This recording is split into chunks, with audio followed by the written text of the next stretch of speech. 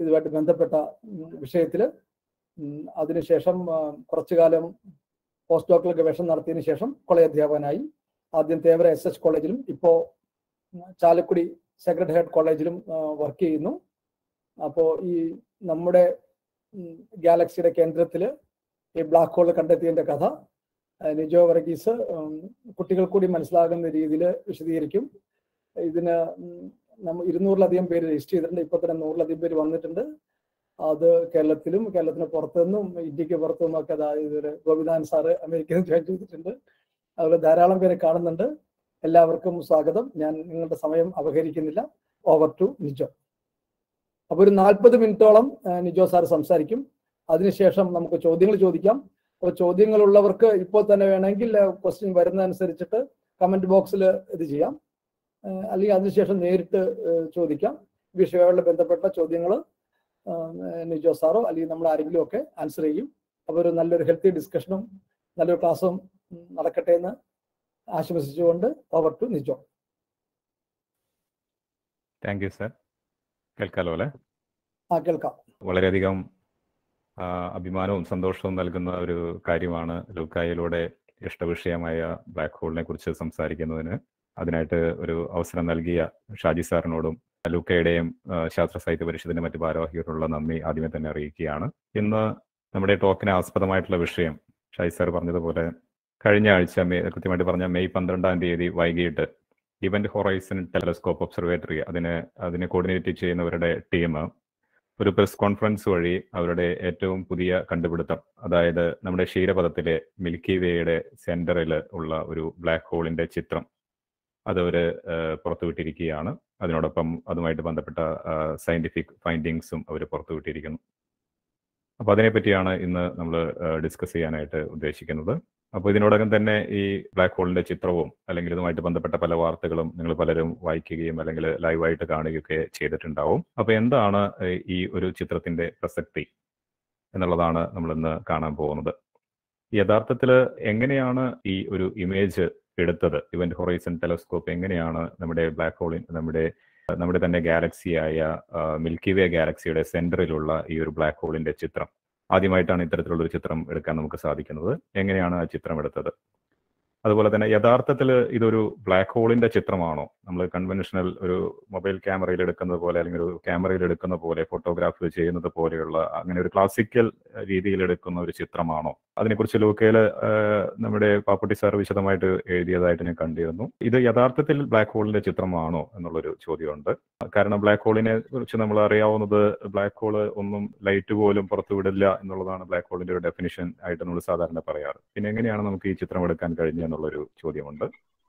അതുപോലെ തന്നെ ഈ ഒരു ഇമേജ് നോക്കിക്കഴിഞ്ഞാൽ ഒറ്റ നോട്ടത്തിൽ നോക്കിയാൽ അത്രയ്ക്ക് ഒരു ഇംപ്രസീവ് ആയിട്ടുള്ള ഒരു ഇമേജ് ആയിട്ട് നമുക്ക് തോന്നാൻ സാധ്യതയില്ല. കാരണം വളരെയധികം റെസൊല്യൂഷൻ കുറഞ്ഞ, അത്ര ക്ലിയർ അല്ലാത്ത, ഷാർപ്പ് അല്ലാത്ത ഒരു ഇമേജ് ആണ്.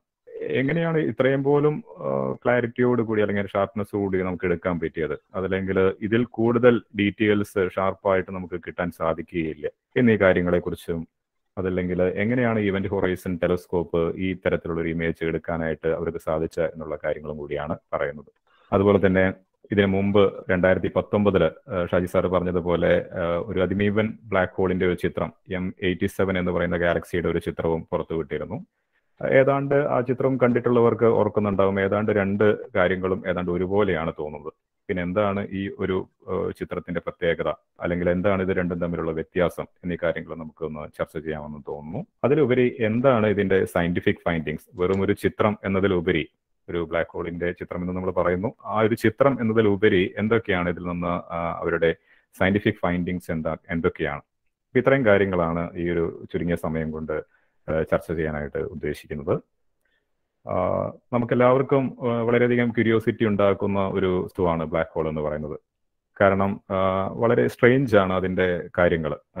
അതിന്റെ ഡെഫിനിഷൻ സാധാരണ നമ്മൾ പറയാറ് പ്രകാശത്തിന് പോലും പുറത്തു പോകാൻ കഴിയാത്ത, അതിന്റെ ചക്രവാളത്തിനുള്ളിൽ പെട്ടുകഴിഞ്ഞിട്ടുണ്ടെങ്കിൽ ആരെയും പുറത്തുവിടാത്ത ഒരു വിചിത്ര വസ്തു എന്നുള്ള രീതിയിലായിരിക്കാം ഒരുപക്ഷെ നമുക്ക് പലർക്കും ഈ ബ്ലാക്ക് ഹോൾ എന്നുള്ള ഒരു വിഷയത്തോട് താല്പര്യം തോന്നാനായിട്ട് കാര്യം. അപ്പൊ എങ്ങനെയാണ് ഈ പ്രകാശത്തെ പോലും പുറത്തുവിടാത്ത ഈ വസ്തുവിനെ നമുക്ക് ഇമേജ് ചെയ്യാൻ പറ്റിയ എന്നുള്ളൊരു ചോദ്യമുണ്ട്. നമ്മൾ ഇനി പറയുന്ന പല കാര്യങ്ങളും മനസ്സിലാക്കണമെങ്കിൽ ഇതിന്റെ പിന്നിലുള്ള തിയറിയെ കുറിച്ച് ഒന്ന് രണ്ട് കാര്യങ്ങൾ പറഞ്ഞു പോവാതെ നമുക്ക് ഇതിനെ പൂർണ്ണമായിട്ട് നമുക്ക് മനസ്സിലാവാൻ പറ്റില്ല. ഇന്ന് നമ്മൾ അറിയുന്ന ബ്ലാക്ക് ഹോളുകൾ, അല്ലെങ്കിൽ നമ്മൾ പഠിക്കുന്ന, അല്ലെങ്കിൽ നമ്മൾ ഇന്ന് കാര്യങ്ങൾ പറയുന്ന ബ്ലാക്ക് ഹോൾ എന്ന് പറയുന്നത് Albert ഐൻസ്റ്റീന്റെ general theory of relativity, സാമാന്യ ആപേക്ഷിക സിദ്ധാന്തം 1916 അദ്ദേഹം പബ്ലിഷ് ചെയ്ത ജനറൽ റിലേറ്റിവിറ്റി എന്ന് പറയുന്ന തിയറിയായിട്ട് ബന്ധപ്പെട്ടാണ്. ആ റിലേറ്റിവിറ്റിയുടെ എസൻസ് ഇത്രയേ ഉള്ളൂ: ഒരു മാസ് അല്ലെങ്കിൽ എനർജി ഉണ്ടെങ്കിൽ, പിണ്ഡമുണ്ടെങ്കിൽ, അതിന് ചുറ്റുമുള്ള സ്പേസിനെയും ടൈമിനെയും അത് വളയ്ക്കുന്നു.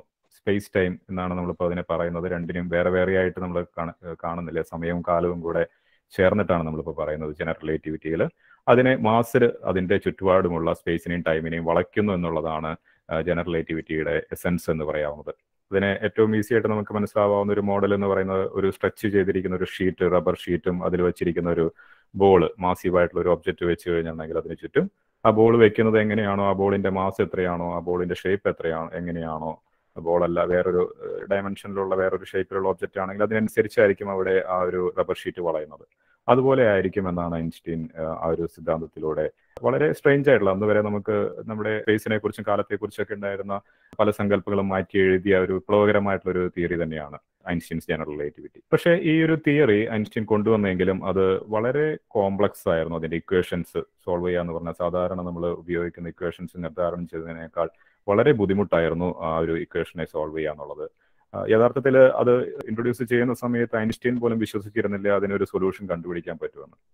പക്ഷേ ഐൻസ്റ്റീനെ പോലും ഞെട്ടിച്ചുകൊണ്ട് ഏതാനും മാസങ്ങൾക്കുള്ളിൽ തന്നെ ഒരു German scientist, physicist, mathematician call ഷ്വാർട്സ്ചൈൽഡ് എന്ന് പറയുന്ന അദ്ദേഹം ഐൻസ്റ്റീന്റെ ഇക്വേഷനുകളെ സോൾവ് ചെയ്യുകയും അതിനൊരു എക്സാക്ട് സൊല്യൂഷൻ കണ്ടുപിടിക്കുകയും ചെയ്തു. അതായത് മാത്തമാറ്റിക്കലി അതിനെ ആ ഐൻസ്റ്റീന്റെ ഇക്വേഷനെ സോൾവ് ചെയ്ത് ഒരു ഇക്വേഷൻ കിട്ടി. ഷ്വാർട്സ്ചൈൽഡ് പിന്നീട് അതിനെക്കുറിച്ച് വളരെ കാര്യമായിട്ടൊന്നും സ്റ്റഡി ചെയ്തില്ല. ഐൻസ്റ്റീനും വളരെ സന്തോഷമായി അദ്ദേഹത്തിന്റെ ഇക്വേഷൻ ഒരു സൊല്യൂഷൻ കിട്ടി എന്നുള്ളതിൽ. അതിനപ്പുറം ഒരു മാത്തമാറ്റിക്കൽ ഇക്വേഷൻ എന്നതിലപ്പുറം ഒരു ഇമ്പോർട്ടൻസ്, അല്ലെങ്കിൽ അത് യഥാർത്ഥത്തിൽ നമ്മുടെ പ്രപഞ്ചത്തിലുള്ള ഒരു വസ്തുവാണെന്നോ, അല്ലെങ്കിൽ നമ്മുടെ പ്രപഞ്ചത്തിലുള്ള ഏതെങ്കിലും ഒരു വസ്തുവായിട്ട് അതിനെ ബന്ധപ്പെടുത്താൻ പറ്റുമെന്നോ ആ കാലഘട്ടത്തിൽ ഐൻസ്റ്റീനോ ഷ്വാർട്സ്ചൈൽഡോ വിശ്വസിച്ചിരുന്നില്ല എന്നുള്ളതാണ് യാഥാർത്ഥ്യം. വെറും ഒരു മാത്തമാറ്റിക്കൽ സൊല്യൂഷൻ എന്നതിലപ്പുറം യാതൊരു ഇൻട്രസ്റ്റും ആ ഒരു കാലഘട്ടത്തിൽ അതിന് ആരും കൊടുത്തിരുന്നില്ല.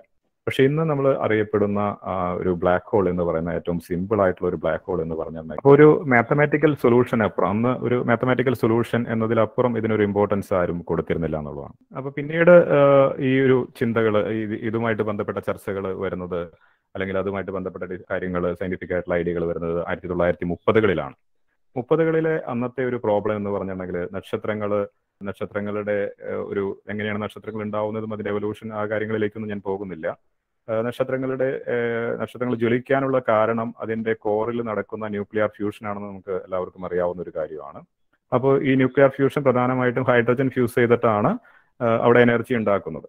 ഈ എനർജി അവിടെ സെന്ററിൽ പ്രൊഡ്യൂസ് ചെയ്യുന്നത് കൊണ്ടാണ് അതിനെ കംപ്രസ് ചെയ്യാതെ ഗ്രാവിറ്റി അതിനെ സ്ക്യൂസ് ചെയ്ത് കോൺട്രാക്ട് ചെയ്ത് അത് ചെറുതായി പോകാതെ അതിനെ ഒരു സ്റ്റേബിൾ ഫോമിൽ നിർത്താനുള്ള കാരണം ഈ എനർജി പ്രൊഡക്ഷൻ ആണ്, സെന്ററിലുള്ള ന്യൂക്ലിയർ എനർജി പ്രൊഡക്ഷൻ ആണ്. അപ്പോൾ അങ്ങനെയാണെങ്കിൽ ഒരു ചോദ്യം വരുന്നതാണ്, ഈ ഹൈഡ്രജൻ മുഴുവൻ അല്ലെങ്കിൽ അതിന്റെ ഫ്യൂവൽ മുഴുവൻ കത്തിക്കഴിഞ്ഞിട്ടുണ്ടെങ്കിൽ അതിനെന്ത് സംഭവിക്കും എന്നുള്ളത്. അപ്പൊ അത്തരത്തിലുള്ള പ്രോബ്ലങ്ങളാണ് 1930-കളിൽ അഡ്രസ് ചെയ്യപ്പെട്ടിരുന്നത്. അതിൽ പ്രധാനമായിട്ടും അതിനെ ഏറ്റവും ആദ്യം അതിനൊരു നല്ലൊരു വിശദീകരണം കൊടുക്കാൻ സാധിച്ചത് നമുക്ക് അഭിമാനിക്കാവുന്നതാണ് ഇന്ത്യൻ അമേരിക്കൻ ശാസ്ത്രജ്ഞനായുള്ള എസ് ചന്ദ്രശേഖറാണ്. അദ്ദേഹത്തിന്റെ കണ്ടുപിടുത്തം ഇതായിരുന്നു: ഒരു നക്ഷത്രം കത്തിത്തീർന്ന് അതിന്റെ മാസ് കുറവാണെങ്കിൽ, അതായത് 1.4 മടങ്ങ് നമ്മുടെ സൂര്യന്റെ മാസിന് അതിനേക്കാൾ കുറഞ്ഞ മാസാണെങ്കിൽ, സോളാർ മാസ് എന്നാണ് അതിനെ പറയാം, സൂര്യന്റെ മാസിന്റെ 1.4 മടങ്ങിനേക്കാൾ കുറവാണ് ആ ഒരു സ്റ്റാറിന്റെ മാസെങ്കിൽ ആ സ്റ്റാർ അങ്ങനെ കൊളാപ്സ് ചെയ്ത് സ്ക്യൂസ് ചെയ്ത് ഗ്രാവിറ്റിക്ക് അങ്ങനെ കൊണ്ടുപോകാൻ പറ്റില്ല. അതിനെ ബാലൻസ് ചെയ്യാനായിട്ട് ഒരു പ്രഷർ വരും. അതിനെ ബാലൻസ് ചെയ്യാനായിട്ടുള്ള ഒരു ഇലക്ട്രോൺ ഡീജനറസി പ്രഷർ എന്ന് പറയും. ആ ഒരു പ്രഷർ വെച്ചിട്ട് അതിനെ ബാലൻസ് ചെയ്യും. അത് എത്തിച്ചേരുന്ന അവസാന അവസ്ഥ വൈറ്റ് ഡ്വാർഫ് എന്ന് പറയുന്ന ലിമിറ്റ് ആണെന്നുള്ളത് അദ്ദേഹം കണ്ടുപിടിക്കുകയുണ്ടായി. അപ്പൊ തീർച്ചയായിട്ടും ഒരു ചോദ്യം വരുന്നതാണ്, അതിനേക്കാൾ മാസ് കൂടുതൽ വന്നാൽ എന്ത് സംഭവിക്കും എന്നുള്ളത്. അതിനൊരു ഉത്തരം നൽകാൻ സാധിച്ചത് പിന്നീട് 1934-ലാണ്. ബേഡെ ആൻഡ് സുസ്കി എന്ന് പറയുന്ന രണ്ട് ശാസ്ത്രജ്ഞന്മാർ അതിന് തിയററ്റിക്കൽ ആയിട്ടുള്ള ഒരു എക്സ്പ്ലനേഷൻ കൊടുത്തു. കുറച്ചുകൂടെ മാസ് കൂടുതലാണെങ്കിലും അത് കൊളാപ്സ് ചെയ്ത് പോവാതെ പിടിച്ചു നിൽക്കാൻ പറ്റും. അത് അങ്ങനെ എത്തിച്ചേർന്ന ഒരു അവസ്ഥയാണ് ന്യൂട്രോൺ സ്റ്റാർ എന്നുള്ളത്. അപ്പോൾ പിന്നീട് ആ ക്വസ്റ്റ്യൻ അവശേഷിക്കുകയാണ് അതിനേക്കാൾ കൂടിയ മാസ് കൂടിയ സ്റ്റാറുകൾക്ക് എന്ത് സംഭവിക്കുന്നു എന്നുള്ളത്. അതിന് ഒരു വ്യക്തമായിട്ടുള്ള ഒരു ഉത്തരം നൽകാൻ സാധിച്ചത് 1939 ഓപ്പൻഹീമർ ആൻഡ് സ്നൈഡർ അവരുടെ തിയററ്റിക്കൽ വർക്കിലൂടെയാണ്. അവർ കണ്ടുപിടിച്ചത് മാസ് കൂടിയ സ്റ്റാറുകളുടെ കൊളാപ്സ്, അവരുടെ എൻഡ് സ്റ്റേറ്റിൽ ഫ്യൂവൽ എല്ലാം കഴിഞ്ഞു കഴിഞ്ഞാൽ അതിന്റെ കൊളാപ്സ് ഇനെവിറ്റബിൾ ആണ്, അത് ഒരു പോയിന്റിലേക്ക് കൊളാപ്സ് ചെയ്തു പോകും എന്നുള്ളതാണ്. പിന്നീട് അത് കുറച്ചും കൂടി വളരെ വ്യക്തമായിട്ട് 1970-കളിൽ പെൻറോസും ഹോക്കിങ്ങും ഒക്കെ വളരെ കൃത്യമായിട്ട് വളരെ റീസണബിൾ ആയിട്ടുള്ള അസംഷൻസ് മാത്രം ഉപയോഗിച്ചുകൊണ്ട് ഈ ഗ്രാവിറ്റേഷണൽ കൊളാപ്സ് നടക്കും, തീർച്ചയായിട്ടും ഒരു മാസീവ് സ്റ്റാർ അതിന്റെ ഫ്യൂവൽ എല്ലാം കഴിഞ്ഞു പോകും, അത് കൊളാപ്സ് ചെയ്തു പോകും എന്നുള്ളൊരു കാര്യം തിയററ്റിക്കലി കണ്ടുപിടിക്കുകയുണ്ടായി. ഈ കണ്ടുപിടുത്തത്തിനാണ് 2020 നോബൽ പ്രൈസ് പെൻറോസ് ഷെയർ ചെയ്തത്. ഈ ഒരു കാലഘട്ടത്തിൽ 1970-കളായപ്പോഴേക്കും ഒരു സ്റ്റെല്ലാർ റെവല്യൂഷന്റെ അവസാനം മാസീവ് സ്റ്റാറുകളുടെ ഒരു അവസ്ഥ എന്നുള്ളത് ബ്ലാക്ക് ഹോളുകളാണെന്നുള്ള ഒരു കാര്യം തിയററ്റിക്കലി വളരെ സ്ട്രോങ് ആയിട്ട് തന്നെ സ്ഥാപിക്കപ്പെട്ട് കഴിഞ്ഞിരിക്കുന്നു. ഈ ഒരു ഡിസ്കഷനിൽ ഈ ഒരു ബ്ലാക്ക് ഹോൾ എന്ന് പറയുന്നുണ്ടെങ്കിൽ നമ്മൾ ഇതുവരെ പറഞ്ഞ ബ്ലാക്ക് ഹോളുകളെ തിയററ്റിക്കൽ സ്റ്റഡീസ് വെച്ച് പറഞ്ഞ ബ്ലാക്ക് ഹോളുകളെല്ലാം എന്ന് പറയുന്നത് ഒരു സ്റ്റാറിന്റെ എവല്യൂഷന്റെ ഭാഗമായിട്ടുണ്ടാകുന്ന അവസാനം ഉണ്ടാകുന്ന ഒരു സ്റ്റേറ്റ് ആണ് ബ്ലാക്ക് ഹോൾ എന്ന് പറയുന്നത്. അപ്പൊ ഇത്തരം ബ്ലാക്ക് ഹോളുകളെ നമ്മൾ സ്റ്റെല്ലാർ മാസ് ബ്ലാക്ക് ഹോൾസ് എന്നാണ് പറയുന്നത്, സ്റ്റെല്ലാർ ബ്ലാക്ക് ഹോൾസ്.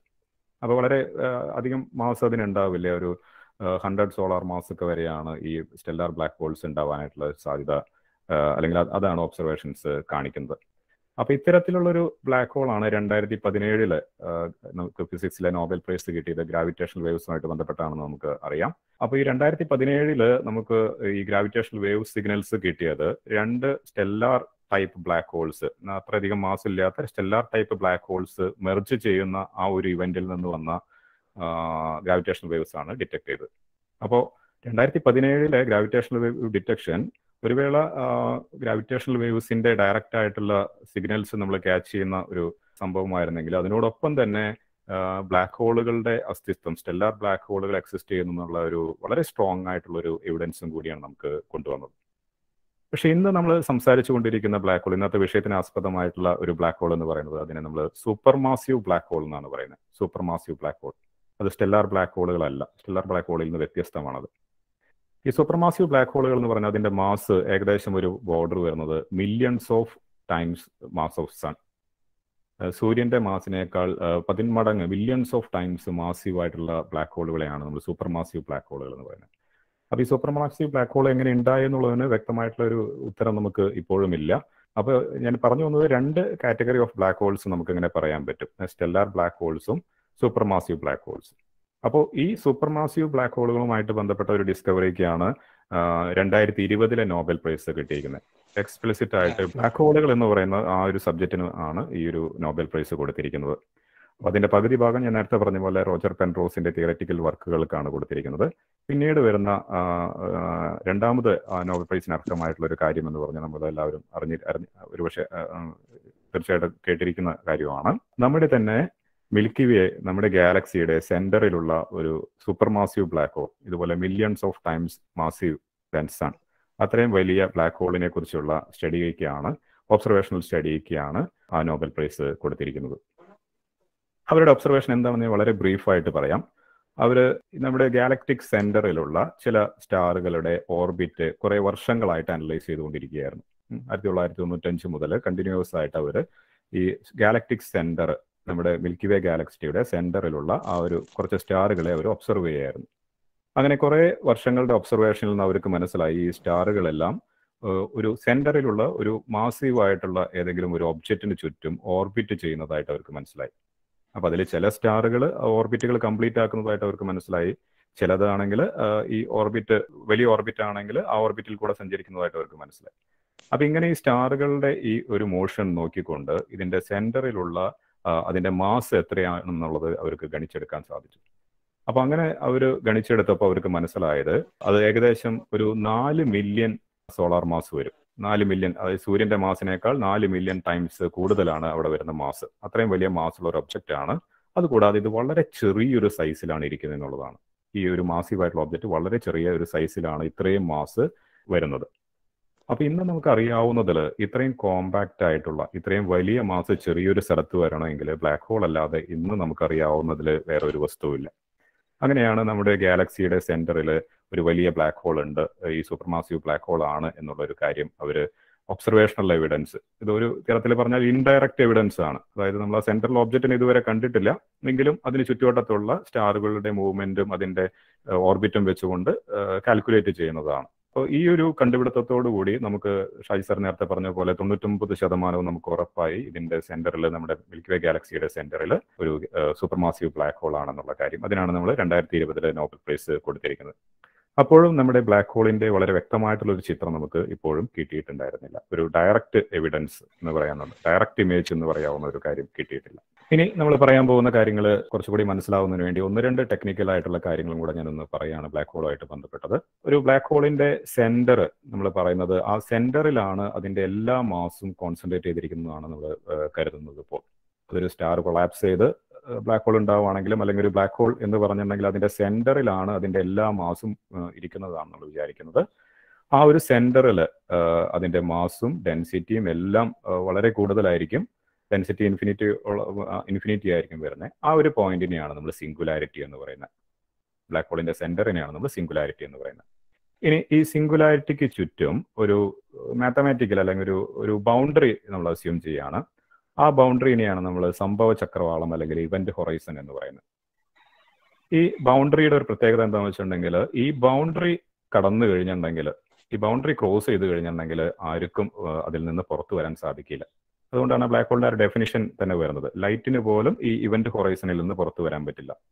ഇതിന് പുറത്താണെങ്കിൽ ഒരുപക്ഷെ നമുക്ക് സഫീഷ്യന്റ് ആയിട്ടുള്ള വെലോസിറ്റിയോ അതൊക്കെ ഉണ്ടെങ്കിലും എനർജിയോ ഒക്കെ ഉണ്ടെങ്കിൽ നമുക്ക് രക്ഷപ്പെടാൻ പറ്റുമായിരിക്കാം. പക്ഷെ ഒരിക്കൽ ഈ ഇവന്റ് ഹൊറൈസൺ കടന്നു കഴിഞ്ഞിട്ടുണ്ടെങ്കിൽ ഈ ബ്ലാക്ക് ഹോളിന്റെ സിംഗുലാരിറ്റിയിലേക്ക് പോകും. നമ്മളെല്ലാം സിംഗുലാരിറ്റിയിൽ എത്തിച്ചേരും, അല്ലെങ്കിൽ എന്താണോ അതിൽ വീഴുന്നത് സിംഗുലാരിറ്റിയിൽ എത്തിച്ചേരും എന്നുള്ളതാണ് പറയപ്പെടുന്നത്. അപ്പോൾ ഇതാണ് അതിന്റെ ഒരു ബൗണ്ടറി എന്ന് പറയുന്നത്, ഇവന്റ് ഹൊറൈസൺ. ആ ഇവന്റ് ഹൊറൈസണിന്റെ റേഡിയസ് എന്ന് പറയുന്നത് അതിന്റെ മാസിന് പ്രൊപ്പോർഷണൽ ആണെന്നുള്ളതാണ്.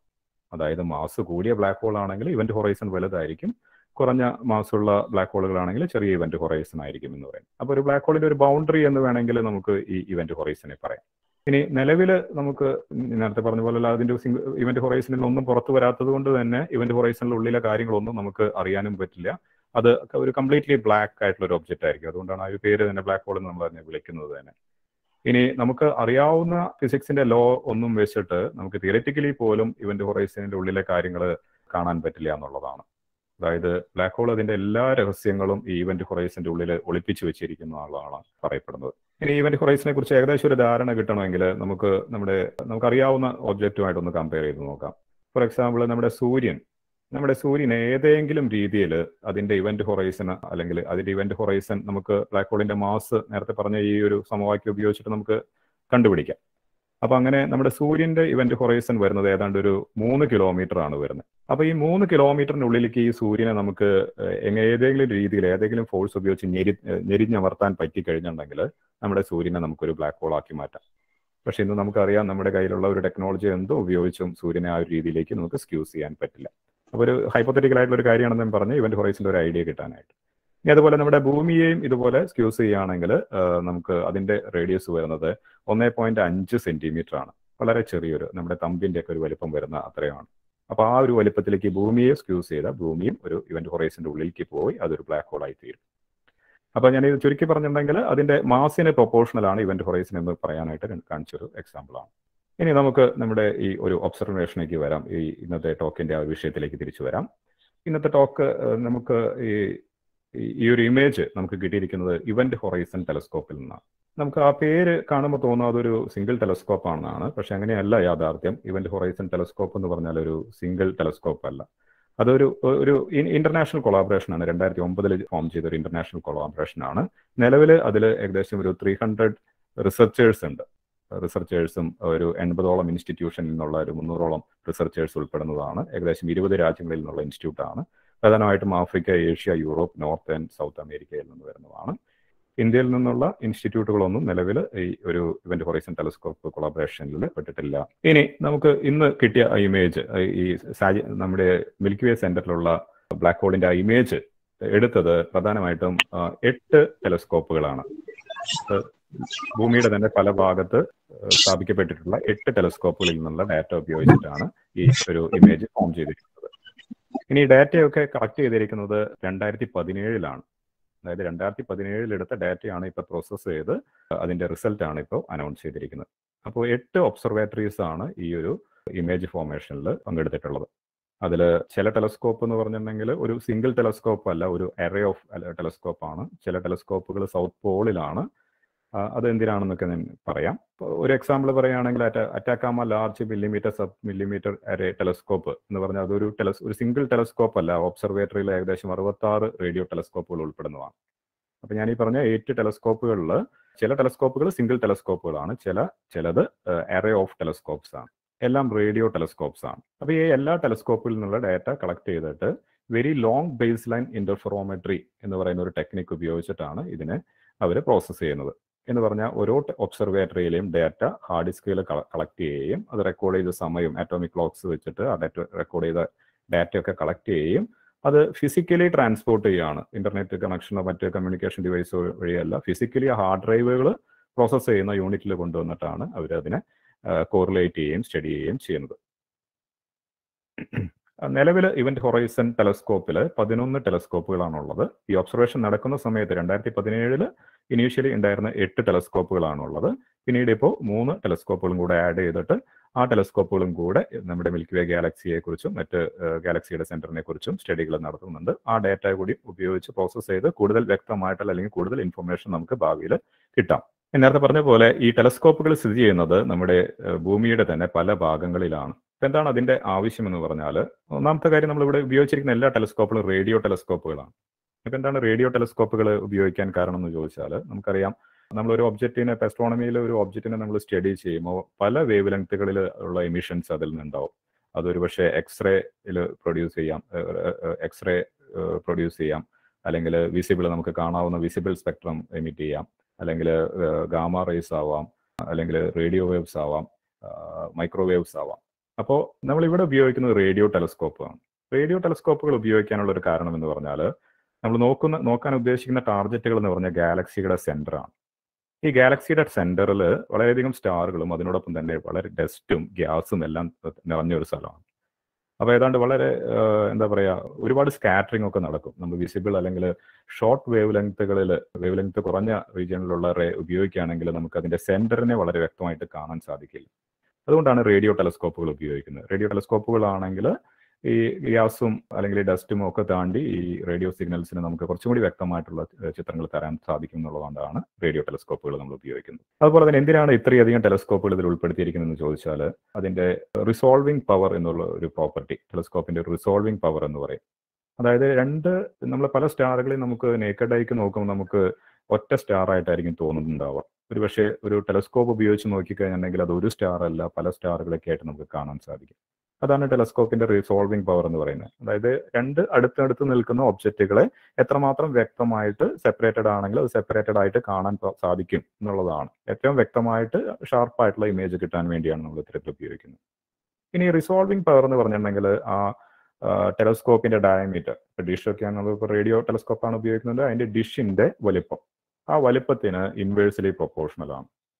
അതായത് റിസോൾവിംഗ് പവർ കൂടുതൽ വേണമെങ്കിൽ, വളരെ വ്യക്തമായിട്ട് റിസോൾവ് ചെയ്യുകയാണെങ്കിൽ നമുക്ക് അതിന്റെ ഡയമീറ്റർ കൂട്ടണം. പക്ഷേ നമുക്ക് ഒരു പരിധിയിൽ കവിഞ്ഞ് ഇതിന്റെ ഡയമീറ്റർ കൂട്ടാനായിട്ട് നമ്മൾ ഉദ്ദേശിക്കുന്ന റിസോൾവിംഗ് പവറിലേക്കൊക്കെ എത്തണമെങ്കിൽ ഒരുപാട് വലിയ ടെലസ്കോപ്പുകളാണ് വേണ്ടത്. അപ്പൊ അങ്ങനെ ഒരു സിംഗിൾ ടെലസ്കോപ്പ് അത്രയും വലുതുണ്ടാക്കി അത് മാനേജ് ചെയ്യുക, അതിനെ ഓപ്പറേറ്റ് ചെയ്യുക, റൊട്ടേറ്റ് ചെയ്യുക എന്നൊക്കെ പറഞ്ഞ ബുദ്ധിമുട്ടാണ്. അപ്പൊ അതുകൊണ്ടാണ് ഓരോ ഒബ്സർവേറ്ററിയിലും ഒരു സിംഗിൾ ടെലസ്കോപ്പ് അല്ലാതെ ഒരു എറേ ഓഫ് ടെലസ്കോപ്സ് ഉപയോഗിക്കുന്നത്, കുറേ ടെലസ്കോപ്പുകൾ ഉപയോഗിക്കുകയാണ്. അപ്പൊ ഇഫക്റ്റീവ്ലി നമ്മൾ അതിന്റെ ഡയാമീറ്റർ തന്നെയാണ് കൂട്ടുന്നത്. ഇനി അത് ഫിസിക്കലി ഒരു സിംഗിൾ യൂണിറ്റ് അല്ലെങ്കിലും അതിൽ നിന്ന് വരുന്ന ഡാറ്റ പ്രോസസ്സ് ചെയ്യുന്ന സമയത്ത് നമ്മൾ അതിന്റെ അൽഗോരിതം ഉപയോഗിച്ച്, അല്ലെങ്കിൽ സയന്റിസ്റ്റുകൾ അതിന്റെ അൽഗോരിതം ഉപയോഗിച്ച് അതിനെ പ്രോസസ്സ് ചെയ്തെടുക്കുന്നതാണ്. ഇഫക്റ്റീവ്ലി ഇത്രയധികം ടെലസ്കോപ്പുകൾ ഉപയോഗിച്ചിട്ട് നമ്മൾ ഒരു വലിയ അപ്പർച്ചർ, ഒരു എർത്തിന്റെ സൈസിലുള്ള ഒരു വലിയ ടെലസ്കോപ്പാണ് അവർ അച്ചീവ് ചെയ്തിരിക്കുന്നത്. ഇനി നമുക്ക് വേണ്ട, അല്ലെങ്കിൽ ഈ ഒരു സാജിറ്റേറിയസ് എ സ്റ്റാർ അല്ലെങ്കിൽ നമ്മുടെ ഗാലക്സിയുടെ സെന്ററിലുള്ള ബ്ലാക്ക് ഹോളുകളെ കുറിച്ച് സ്റ്റഡി ചെയ്യണമെങ്കിൽ നമുക്ക് വേണ്ട ഒരു റെസൊല്യൂഷൻ എന്ന് പറഞ്ഞിട്ടുണ്ടെങ്കിൽ, ഒരു കമ്പാരിസൺ അതിൽ പറയുന്നത്, അവരുടെ സൈറ്റിൽ പറയുന്ന ഒരു കമ്പാരിസൺ ഇതാണ്. നമ്മുടെ ചന്ദ്രന്റെ സർഫസിൽ ഒരു ആപ്പിൾ അല്ലെങ്കിൽ ഒരു ഡോനറ്റ്, ഒരു ഉഴുന്നുവടയുടെ വലുപ്പത്തിലുള്ള ഒരു കാര്യം നമ്മുടെ ചന്ദ്രന്റെ സർഫസിൽ വെച്ച് ഒരു ആപ്പിൾ വെച്ചിരിക്കാന്ന് വെക്കാം. ആ ആപ്പിളിനെ നമുക്ക് ഭൂമിയിൽ ഇരുന്ന് കാണാൻ പറ്റും. അല്ലെങ്കിൽ ചന്ദ്രന്റെ സർഫസിലുള്ള ഒരു ആപ്പിളിനെ ഭൂമിയിൽ ഇരുന്ന് കാണാനായിട്ട് എത്ര റെസൊല്യൂഷൻ വേണോ, എത്ര വലിയ ടെലസ്കോപ്പ് വേണോ, അത്രയും റെസൊല്യൂഷനാണ് നമ്മൾ ഈ പറയുന്ന ബ്ലാക്ക് ഹോളിന്റെ നമ്മുടെ മിൽക്കി വേയുടെ ആയാലെങ്കിലും അല്ലെങ്കിൽ M87 ഗാലക്സിയുടെ സെന്ററിലായാലുമുള്ള ബ്ലാക്ക് ഹോളിനെ കാണാൻ നമുക്ക് വേണ്ടത്. അത്രയും വലിയ അല്ലെങ്കിൽ അത്രയും നല്ല റെസൊല്യൂഷനാണ് നമുക്ക് വേണ്ടത്. ഓക്കെ, അപ്പോൾ ഇത്രയും റെസൊല്യൂഷൻ വേണമെങ്കിൽ നമുക്ക് ഞാൻ നേരത്തെ പറഞ്ഞ പോലെ ഭൂമിയുടെ വലുപ്പത്തിലുള്ള ഒരു ടെലസ്കോപ്പെങ്കിലും വേണം. അപ്പോൾ അത്രയും വലിയ ടെലസ്കോപ്പ് ഉണ്ടാകുന്നുള്ളത് പ്രായോഗികമല്ല. അതുകൊണ്ടാണ് ഭൂമിയുടെ തന്നെ പല ഭാഗങ്ങളിലുള്ള റേഡിയോ ടെലസ്കോപ്പുകളെ ഈ ഒരു ടെക്നോളജി ഉപയോഗിച്ചുകൊണ്ട് അതിൽ നിന്നുള്ള ഡാറ്റയൊക്കെ കളക്ട് ചെയ്ത് കോറിലേറ്റ് ചെയ്ത് മാച്ച് ചെയ്തിട്ട് ഈ റിസൾട്ടുകൾ എടുക്കുന്നത്. ഇഫക്റ്റീവ്ലി എർത്ത് സൈസ്ഡ് ഒരു ടെലസ്കോപ്പ് ആണെന്ന് വേണമെങ്കിൽ പറയാം ഇവന്റ് ഹൊറൈസൺ ടെലസ്കോപ്പ്. അപ്പോൾ ഇതൊരു സിംഗിൾ ടെലസ്കോപ്പ് അല്ല, ഒരു അറേ ഓഫ് ടെലസ്കോപ്പിൽ ലോകത്തിന്റെ തന്നെ വളരെ പല ഭാഗങ്ങളിൽ കിടക്കുന്ന ടെലസ്കോപ്പുകളുടെ ഒരു അറേയാണ്. ഇനി ഈ ടെലസ്കോപ്പുകൾ ഒന്നും തന്നെ ഈ ഇവന്റ് ഹൊറൈസൺ ടെലസ്കോപ്പ് അല്ലെങ്കിൽ ഈ ഒരു പർപ്പസിന് വേണ്ടി ബ്ലാക്ക് ഹോളിനെയോ അല്ലെങ്കിൽ ഇവന്റ് ഹൊറൈസനെയോ അല്ലെങ്കിൽ സ്റ്റഡി ചെയ്യാൻ വേണ്ടി ഉണ്ടാക്കിയതുള്ള അല്ല എന്നുള്ളതാണ് യാഥാർത്ഥ്യം. പക്ഷേ 2009 ജോയിൻ ചെയ്ത ഈ കൺസോർഷ്യം വഴി ഈ ഒരു സയന്റിഫിക് ഗോളിന് വേണ്ടി ഈ ഒരു ടെലസ്കോപ്പുകളെല്ലാം ഉപയോഗിക്കുക എന്നുള്ളതായിരുന്നു, അതായിരുന്നു യാഥാർത്ഥ്യം. ഇനി ഈ ഒരു ഇമേജ് പ്രോസസ്സിങ്ങിൽ അതിന്റെ ഈ പല ടെലസ്കോപ്പുകളിൽ നിന്നായിട്ട് ഞാൻ പറഞ്ഞു അതിന്റെ ഡാറ്റ ഒബ്സർവേറ്ററി എന്നുള്ള ഡാറ്റ ഹാർഡ് ഡിസ്കിൽ റെക്കോർഡ് ചെയ്യുകയും ആ hard ഡിസ്കുകൾ physically MIT Massachusetts institute of technology അതുപോലെ തന്നെ max Planck institute of radio astronomy ഈ 2 സെന്ററുകളിലാണ് ഈ ഡാറ്റ പ്രോസസ്സ് ചെയ്യുന്നുണ്ടായിരുന്നത്.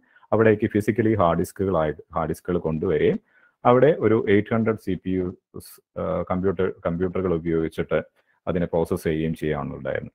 അപ്പോൾ നോക്കുക, നിങ്ങൾ അതിന്റെ ഡാറ്റ ഒന്ന് നോക്കുക, 600 ടെറാബൈറ്റ് അല്ലെങ്കിൽ 6 പെറ്റാബൈറ്റ് അത്രയധികം ഡാറ്റയാണ് പ്രോസസ്സ് ചെയ്യേണ്ടി വരുന്നത്. അപ്പോൾ തീർച്ചയായിട്ടും അതിനൊക്കെ വേണ്ട ടെക്നോളജിക്കൽ അതിന്റെ അൽഗോരിതം അതുപോലെ കമ്പ്യൂട്ടിംഗ് പവർ, സൂപ്പർ കമ്പ്യൂട്ടേഴ്സ്, അങ്ങനെ ഒരുപാട് കാര്യങ്ങൾ, ഒരുപാട് ആൾക്കാർ ഇതിന്റെ പിന്നിൽ ഇൻവോൾവ് ആയിട്ടുണ്ട്.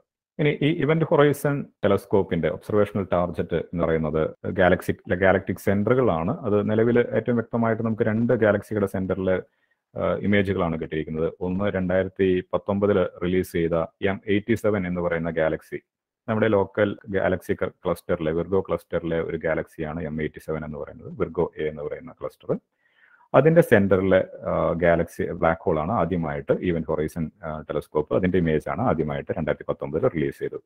അതിനുശേഷം ഇപ്പോഴാണ് മിൽക്കി വേ ഗാലക്സിയുടെ ഒരു ഇമേജ് വിടുന്നത്. അപ്പൊ എന്തുകൊണ്ടാണ് ഈ 2 ഗാലക്സികൾ ടാർഗറ്റ് ആയിട്ട് സെലക്ട് ചെയ്തെന്ന് നോക്കിക്കഴിഞ്ഞാൽ, ഇത് രണ്ടൊന്ന് കമ്പയർ ചെയ്യുകയാണെങ്കിൽ സൈസ് തന്നെ നിങ്ങൾ നോക്കിയാൽ അറിയാം.